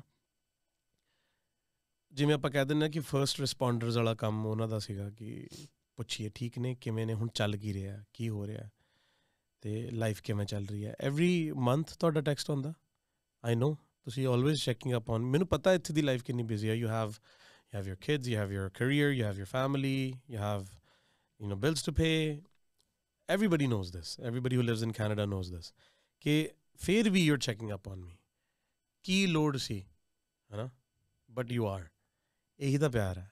ਬਟ ਜਦੋਂ ਤੁਸੀਂ ਇਹ ਦੇਖਦੇ ਹੋ ਕਿ ਜਿਹੜੇ ਬੰਦੇ ਹਰ ਤੀਸਰੇ ਦਿਨ ਤੁਹਾਡੇ ਘਰੇ ਬਿਨਾਂ ਬੈਲ ਦੱਬੇ, ਬਿਨਾਂ ਫੋਨ ਕੀਤੇ ਅੰਦਰ ਵੜ ਜਾਂਦੇ ਸੀ ਸਿੱਧਾ ਬੈਡਰੂਮ 'ਚ ਆ ਕੇ ਪਾਪਾ ਦੇ ਨਾਲ, ਉੱਥੇ ਮਜ਼ਾਕ ਵੀ ਕਰਨਾ, ਛੇੜਖਾਨੀਆਂ ਵੀ, ਸ਼ਰਾਰਤਾਂ ਵੀ, ਅਤੇ ਅੱਜ ਉਹ ਬੰਦੇ ਕਿਤੇ ਵੀ ਨਹੀਂ ਗਏ।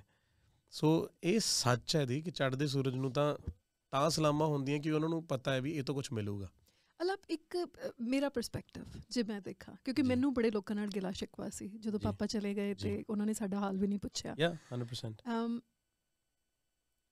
And this is me playing ਡੈਵਲਸ advocate, ਮੈਨੂੰ ਐਂ ਲੱਗਦਾ ਹੁੰਦਾ ਵੀ ਕਈ ਵਾਰੀ ਨਾ ਲੋਕਾਂ ਨੂੰ ਪਤਾ ਨਹੀਂ ਹੁੰਦਾ ਵੀ ਕੀ ਕਹਿਣਾ, ਅਤੇ ਇੱਕ ਉਹ ਜਿਹੜੀ ਸੈਕਟ ਹੁੰਦੀ ਹੈ, ਹਾਲਾਂਕਿ ਤੁਹਾਡੇ ਵਾਸਤੇ ਜਿਹੜਾ ਉਹ ਲੋਸ ਸੀ ਉਹਦੇ ਨਾਲ ਤਾਂ ਕਿਸੇ ਦਾ ਕੰਪੈਰੀਜ਼ਨ ਹੈ ਨਹੀਂ, ਪਰ ਵਟ ਹੀ ਮੈਂਟ ਟੂ ਅਦਰਸ, ਜਿਹੜੀਆਂ ਲਾਈਵਸ ਨੂੰ ਉਹਨਾਂ ਨੇ ਟੱਚ ਕੀਤਾ,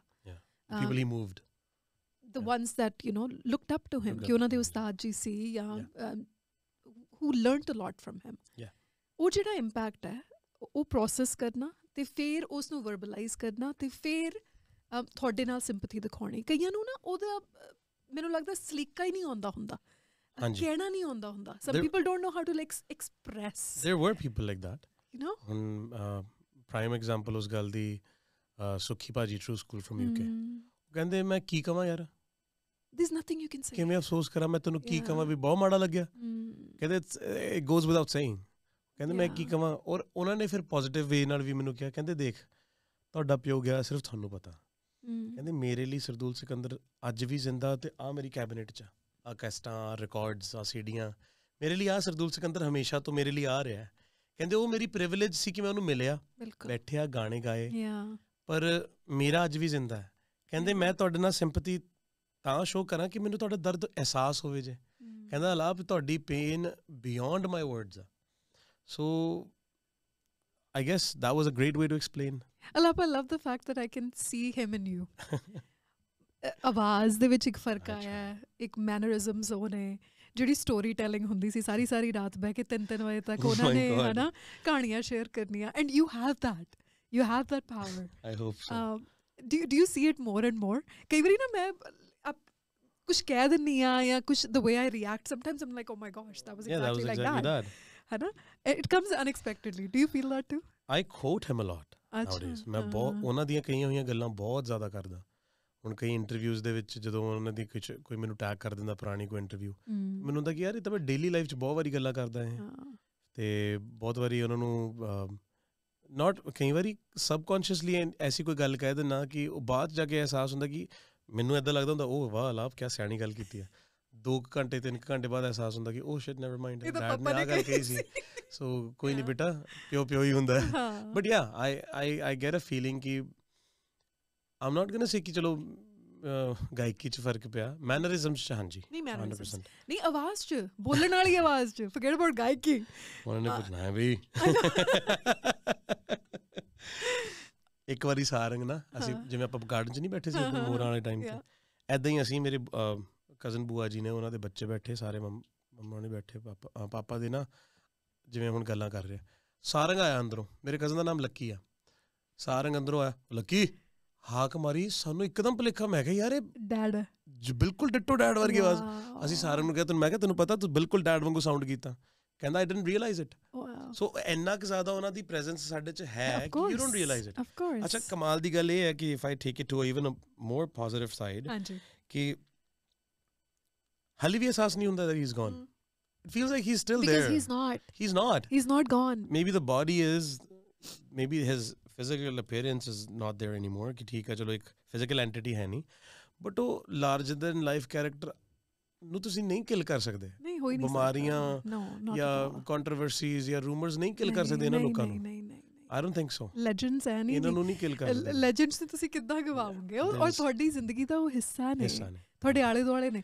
ਔਰ ਪਤਾ ਨਹੀਂ ਮੈਂ ਦੀਦੀ ਤੁਹਾਨੂੰ ਜੇ ਸਹੀ ਦੱਸਾਂ ਸਾਡੀ ਜ਼ਿੰਦਗੀ ਉਹਨਾਂ ਦਾ ਹਿੱਸਾ ਇੱਕ ਅਸੀਂ ਉਹ ਹਿੱਸਾ ਹੁੰਦਾ ਇੱਕ ਪਾਰਟ ਆਫ ਯੂਰ ਲਾਈਫ, ਉਹ ਪਾਰਟ ਤਾਂ ਹੈ ਹੀ ਨਹੀਂ ਕਿ ਸਾਡੀ ਜ਼ਿੰਦਗੀ ਉਹਨਾਂ ਦੀ ਲਾਈਫ ਦਾ ਇੱਕ ਪਾਰਟ ਹੈ। So we're living his life now for him. True. ਮੈਂ ਤਾਂ ਇਹੀ ਕਹੂੰਗਾ ਜਿਹੜੀ ਸੱਚ ਗੱਲ ਹੈ। So yeah. But ਜਿਹੜੀਆਂ relationships ਉਹਨਾਂ ਨੇ ਬਿਲਡ ਕੀਤੀਆਂ ਤੁਸੀਂ ਉਸ ਨੂੰ ਨਾ ਹੁਣ ਉਸ ਲੈਗੇਸੀ ਨੂੰ ਅੱਗੇ ਲੈ ਕੇ ਜਾ ਰਹੇ ਹੋ। I see the bonds ਜਿਹੜੇ ਤੁਸੀਂ ਕ੍ਰੀਏਟ ਕਰ ਰਹੇ ਹੋ ਕਰਨ ਦੇ ਨਾਲ ਜਿਹੜਾ ਬੌਂਡ ਹੈ ਉਹ ਬੜਾ ਸਟਰੋਂਗ ਹੈ, ਦਿਸਦਾ ਹੈ, ਬਹੁਤ ਪਿਆਰਾ ਹੈ।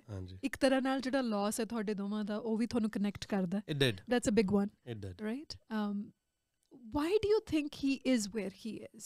ਕਿਉਂਕਿ ਉਹਦਾ ਜਿਹੜਾ ਸਕਸੈਸ ਹੈ ਇਸ ਵੇਲੇ he's ਸਿਖਰਾਂ 'ਤੇ ਹੈ। ਉਹਦੇ 'ਚ ਕੀ ਆਰਟਿਸਟ ਦੇ ਤੌਰ 'ਤੇ ਕੀ ਗੱਲ ਹੈ ਕਿ ਉਹ ਉੱਥੇ ਉਸ ਮੁਕਾਮ 'ਤੇ ਹੈ? What do you think it is? He had it harder than others. ਇਸ ਕਰਕੇ ਮੈਨੂੰ ਸਾਫ਼ ਮੈਂ ਜਿਹੜੀ ਗੱਲ ਕਹੂੰਗਾ ਠੀਕ ਹੈ ਹਰ ਬੰਦੇ ਦਾ ਸਟਰਗਲ ਉਹਨੂੰ ਔਖਾ ਲੱਗਦਾ, ਬਹੁਤ ਵੱਡੀ ਗੱਲ ਹੈ ਕਿ ਹਰ ਬੰਦਾ ਸਟਰਗਲ ਕਰਦਾ ਔਰ ਬਹੁਤ ਅੱਛੀ ਗੱਲ ਹੈ ਕਿ ਜਿਹੜਾ ਵੀ ਬੰਦਾ ਸਟਰਗਲ ਕਰਦਾ ਉਹ ਕਿਤੇ ਪਹੁੰਚਦਾ ਜ਼ਰੂਰ ਹੈ। ਬਿਨਾਂ ਸਟਰਗਲ ਕਰੇ ਜਿਹੜਾ ਬੰਦਾ ਪਹੁੰਚ ਜਾਵੇ ਫਿਰ ਉਹ ਵਨ ਟਾਈਮ ਵੰਡਰ ਹਿੱਟ ਹੁੰਦਾ ਹੈ ਨਾ। ਅਤੇ ਬਹੁਤ ਐਗਜ਼ਾਮਪਲ ਸਾਡੀ ਲਾਈਫ 'ਚ ਆਈਆਂ ਦੀਆਂ ਇੱਦਾਂ ਦੀਆਂ। ਜਿਹੜਾ ਬੰਦਾ ਸਟਰਗਲ ਕਰਦਾ ਹਾਰਡਸ਼ਿਪਸ ਥਰੂ ਜਾਂਦਾ ਮੇਰੇ ਹਿਸਾਬ ਨਾਲ he had it a bit harder then others.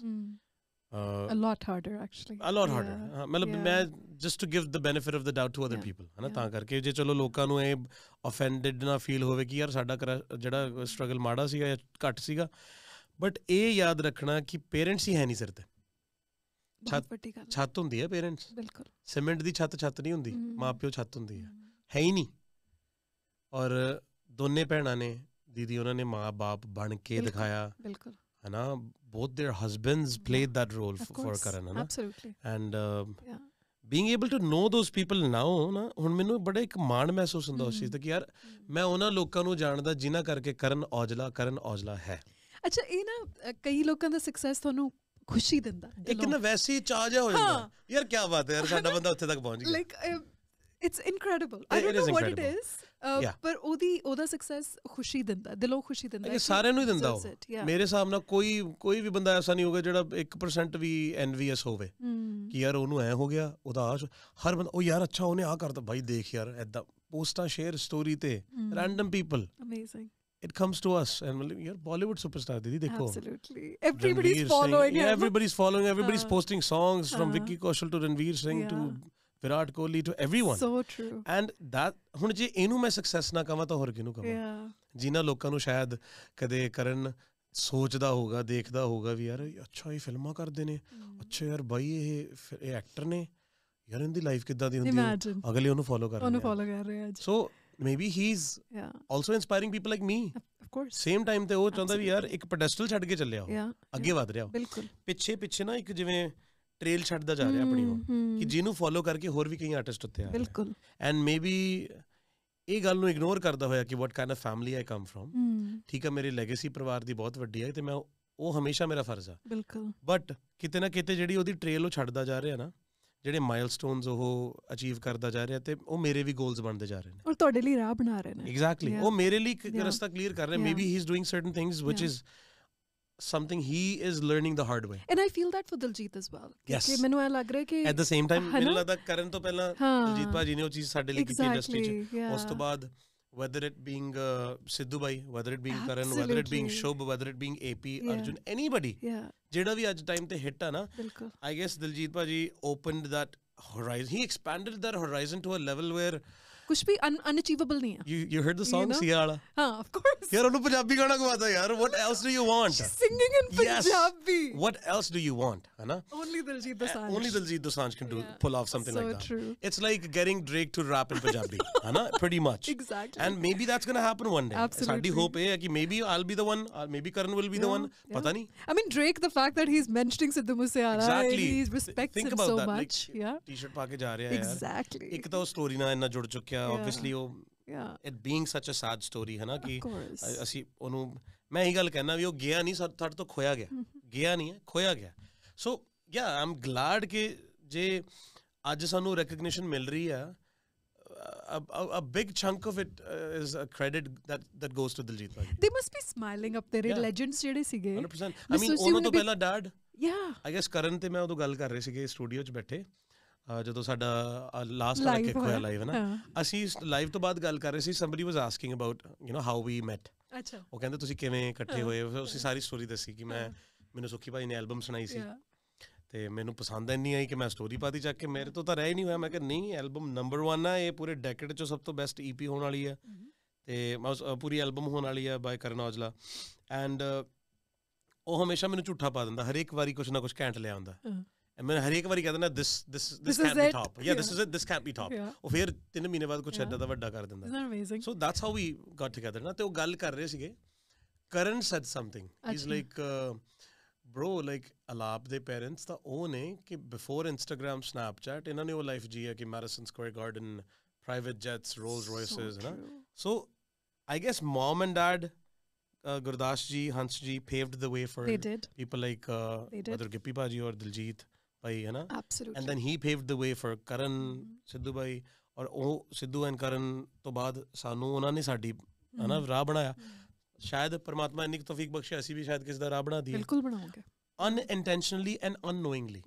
So the beauty of this, it makes me so proud Punjabi 뮤직 ਨੂੰ ਇੱਥੇ ਇੰਟਰਨੈਸ਼ਨਲ ਲੈਵਲ ਤੇ ਦੇਖ ਕੇ ਨਾ, ਕੋਚੈਲਾ ਦੇ ਵਿੱਚ ਦੇਖ ਕੇ, like I cried like a baby when he was performing ਕੋਚੈਲਾ the stage ਤੇ। ਕੁਝ ਲੋਕੀ ਨੂੰ ਹਾਸਾ ਹੁੰਦਾ ਸਾਡੀ ਇੰਡਸਟਰੀ ਦੇ, AI ਹੈ, ਨਕਲੀ ਹੈ video sorry. Oh my gosh, ਮੈਂ ਕਿਹਾ just because I'm sorry, just because you couldn't reach there, now ਤੁਸੀਂ ਇਹ ਕਹੋਗੇ ਕਿ ਇਹ ਦਿਲਜੀਤ ਨੇ AI ਕਰਵਾਇਆ। ਉਹ ਤਾਂ ਹੁਣ ਇਲੂਮੀਨਾਟੀ ਵਾਲਾ ਦੇਖ ਲਾ ਸਾਰਾ, ਯਾਰ ਮੈਨੂੰ ਨਾ ਹਾਸਾ ਆਇਆ ਨਾ, that was so funny, I started getting messages, ਮੈਂ ਕਰਤਾ ਕਿ ਇਲੂਮੀਨਾਟੀ ਹੈ, ਕਰਾਊਨ ਚੱਕਰ ਹੈ, how he explained it. Exactly. ਮੈਨੂੰ ਨਹੀਂ ਲੱਗਦਾ ਕਿ like it's funny ਕਿ ਤੁਸੀਂ hand gestures ਨੂੰ ਤੁਸੀਂ ਕਿਵੇਂ ਕਿਸੇ ਚੀਜ਼ ਨਾਲ ਬੇਸ ਕਰ ਸਕਦੇ ਹੋ। And I love that how he turned into Illuminati.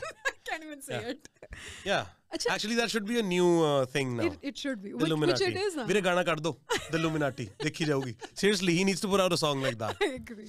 No, yeah. Another thing ਜਿਹੜੀ ਮੈਨੂੰ ਬਹੁਤ ਜ਼ਿਆਦਾ ਖੁਸ਼ੀ ਦੇ ਰਹੀ ਹੈ, ਬਹੁਤ ਮਾਣ ਮਹਿਸੂਸ ਹੋ ਰਿਹਾ, ਉਹ ਇਹ ਹੈ ਕਿ ਕਿਤੇ ਨਾ ਕਿਤੇ ਮਮ ਜਿਹੜੇ ਨੇ ਹੁਣ ਇੱਕ ਵਾਰ ਫਿਰ ਆਪਣੀ ਆਈਡੈਂਟਿਟੀ ਵਾਪਸ ਲੈ ਰਹੇ ਆ। She is ਕਲੇਮਿੰਗ it back, that taking that power back as a woman, especially ਐਡੀ ਵੱਡੀ tragedy ਤੋਂ ਬਾਅਦ, near to impossible. It is, but you guys have been rocks for her as well.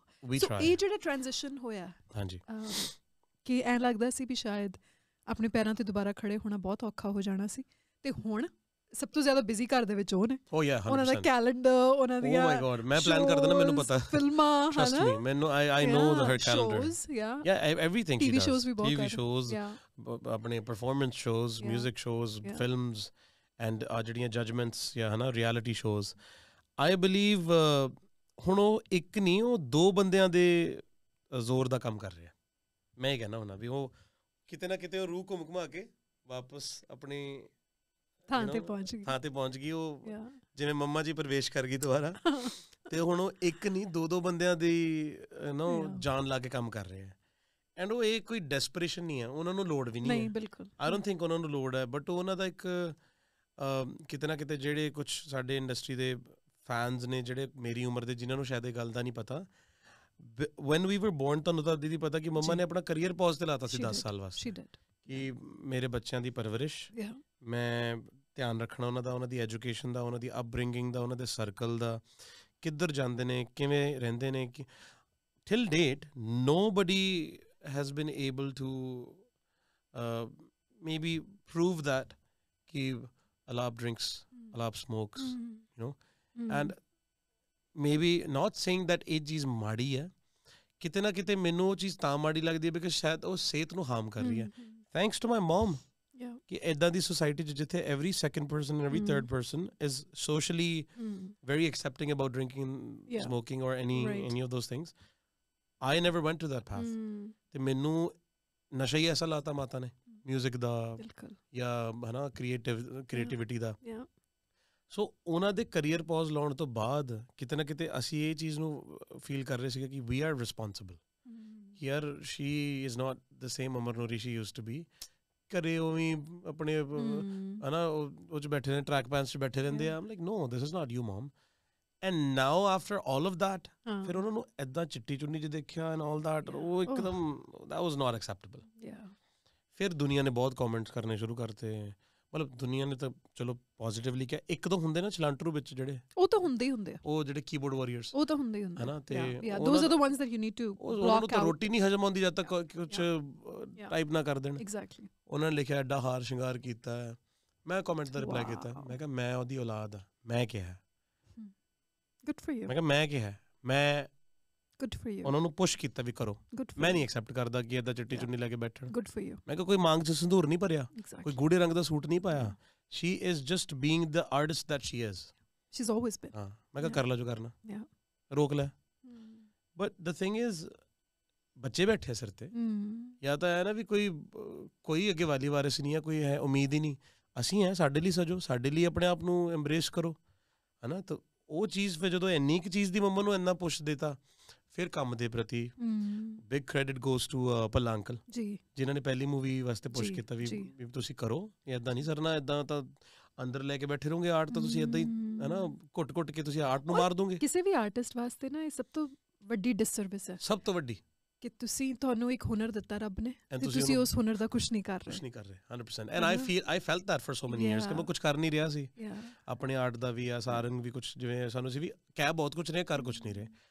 ਤੇ ਹੁਣ ਮੰਮਾ ਦੇ ਵਾਸਤੇ ਸਾਨੂੰ ਇਹ ਸੀਗਾ ਕਿ ਇੰਨਾ art, I mean look at this is ਇਹੋ ਮਾਰਾ ਜੀਵ ਨਾ yeah, so like there's a reason why is this here, ਹੈ ਨਾ। wow, mumma the what a character, ਅਲਾਪ। ਹਾਲੇ ਤੱਕ ਲੋਕੀ ਉਹਦਾ ਜ਼ਿਕਰ ਕਰਦੇ ਆ। 98 ਦਾ ਜਿਹੜਾ ਟੂਰ ਨਹੀਂ ਦੱਸਦਾ ਸੀ ਤੁਹਾਨੂੰ, ਕਮਾਲ ਦਾ, ਉਹਦੇ ਵਿੱਚ ਇੱਕ ਬਜ਼ੁਰਗ ਲੇਡੀ ਆਏ, ਮੰਮਾ ਨੂੰ ਕਹਿੰਦੇ ਭਾਨੋ ਹੁਣ ਤਾਂ ਨਹੀਂ ਤੈਨੂੰ ਕੁਛ ਕਹਿੰਦੇ? ਉਹ ਤਾਂ ਕਹਿੰਦੇ ਕੈਨੇਡਾ 'ਚ ਤਾਂ ਪੁਲਿਸ ਬਹੁਤ ਸਖਤ ਆ, ਤੈਨੂੰ ਕੋਈ ਕੁਛ ਕਹੇ ਤਾਂ ਤੂੰ 911 ਕਾਲ ਕਰਦੀ। She felt like it's a real story। ਕਿੰਨਾ ਤੁਸੀਂ ਆਪਣੇ ਐਕਟ ਨਾਲ ਕਨਵਿੰਸ ਕਰਤਾ ਕਿਸੇ ਨੂੰ, ਕਿਆ ਹੋਇਆ। What a powerful character and what a powerful writing। What's the other tattoo ਜਿਹੜਾ ਦੂਜੇ ਪਾਸੇ ਆ? ਆ ਕੀ ਆ? ਇਹ ਹੈਗਾ ਜੀ 1 5 9 13। ਜਦੋਂ ਆਪਾਂ ਕਲਾਸੀਕਲ ਮਿਊਜ਼ਿਕ 'ਚ ਤਾਲਾਂ ਹੁੰਦੀਆਂ ਨਾ ਆਪਣੇ, ਤੇ ਸਭ ਤੋਂ ਜ਼ਿਆਦਾ ਪ੍ਰੋਡੋਮੀਨੈਂਟ, ਸਭ ਤੋਂ ਜ਼ਿਆਦਾ ਪ੍ਰੋਮੀਨੈਂਟ 3 ਤਾਲ ਹੁੰਦੀ ਆ। ਤੇ ਉਹ 3 ਤਾਲ ਨੂੰ ਨਿਊਮੈਰਿਕ ਰਿਪਰੈਜ਼ੈਂਟੇਸ਼ਨ ਦੇ ਵਿੱਚ ਜਦੋਂ ਆਪਾਂ ਬ੍ਰੇਕ ਡਾਊਨ ਕਰਦੇ ਹਾਂ ਤਾਂ ਉਹ ਆ ਬਣਦਾ ਜੀ। ਓਹ ਇੰਟਰਸਟਿੰਗ। that's the clap ਜਿਹੜਾ 16 ਬੀਟਸ ਹੁੰਦੇ ਉਹਦੇ। ਓਕੇ। ਤੇ 16 ਬੀਟਸ ਦੇ ਵਿੱਚ ਜਿੱਥੇ ਜਿੱਥੇ ਕਲੈਪਸ ਆਉਂਦੇ ਆ, ਜਿੱਥੇ ਜਿੱਥੇ ਉਹਦਾ ਵੀਕ ਬੀਟ ਔਰ ਸਟਰੋਂਗ ਬੀਟ ਆਉਂਦੀ ਆ, ਇਹ ਉਹ ਨੰਬਰਸ ਨੇ। ਅੱਛਾ। ਆ 2 ਵੀਕ ਬੀਟ, 2 ਸਟਰੋਂਗ ਬੀਟਸ ਨੇ। ਪਹਿਲੇ ਤੇ ਤੁਹਾਡਾ ਹਨਾ ਬ੍ਰੇਕ ਡਾਊਨ ਉਹਦਾ ਸਮ ਹੁੰਦਾ। ਓਕੇ। ਇਹ ਤੇ ਤਾਲੀ ਹੁੰਦੀ ਹੈ, ਇਹ ਤੇ ਆ ਕੇ ਫਿਰ 0 ਬਣਿਆ ਹੋਇਆ ਨਾ ਉੱਪਰ 9, ਉਹ ਖਾਲੀ ਹੁੰਦਾ, that's the weak beat। Okay. फिर उस तो बाद 13 is the last strong beat, then you go back to right. Or 16 to बाद, then you go back to 1. Nice. So it's that. Beautiful. I love that it means something. I'm full of tattoos musically. देखो हो गया. Oh, I didn't see that one too. I love talking about my tattoos. Please talk about your tattoos. I want to know. लग जूगा रहने दो. उन्होंने भी कहना भाई जाओ. We are running out of time. Yeah, we are kind of, but yeah. But can I just say how proud I am? Don't say it. I'm very proud. Thank you. I'm very, very proud. This is just the beginning. That's what I was just about to say. ये शुरुआत है. There's going to be more reasons for you. पर जिन्नी मोहब्बत, जिन्ना प्यार, जिन्ना आशीर्वाद सारे अंदर थोड़े दोवां नाल है, तिन्ना नाल है. I think you guys are blessed. And we're blessed to have you around. So. And he's still around. He's smiling. Oh, Are you kidding? He's probably like, अच्छा, मेरियां चुगलियां कर रहे ने. I think both of them are sitting. My dad and your dad. Yeah, देख रहे होने. चाह दा का पाता जो होगा. Typical. Exactly. है ना? Yeah. I'm sure they're वो भी महफिल लाके बैठे होते हैं. So yeah, 100%. And as you said, this is the beginning. There's a lot more coming. Yes. I promise you this. आज वादा करके चल रहे हैं ਤੁਹਾਡੇ ਨਾਲ. क्योंकि मैंने हर एक बार गाना पै जाती है तो इन्ना कुछ बनाई बैठा कटदा क्यों नहीं बट वो बंद टुटदा जा रहा हूँ so I'm not gonna hold it anymore. It's gonna be out very soon. I can't wait. She's heard everything. So I have heard she had the exclusive plays, but yeah. And it's amazing. I can't wait for the world to hear it. Thank you. I hope so कि लोगों को चंगा लगे. And thank you for having me. This feels wonderful. And this was not enough. It wasn't enough. I know. Maybe one more time. We will do another one. Another 100% another one. मैं कहना मैं सारे गाने चा दूँगा. उन्हें बोलने नहीं दूँगा as usual. But no, it was great and thank you for coming. Thank you for having me. Hello everybody, this is your very own Alaap Sikander and I'm finally at Chai with Tea. If you want to watch more of whatever happened here, all the good conversations, please go subscribe to the official channel of Tarannum called Tarannum.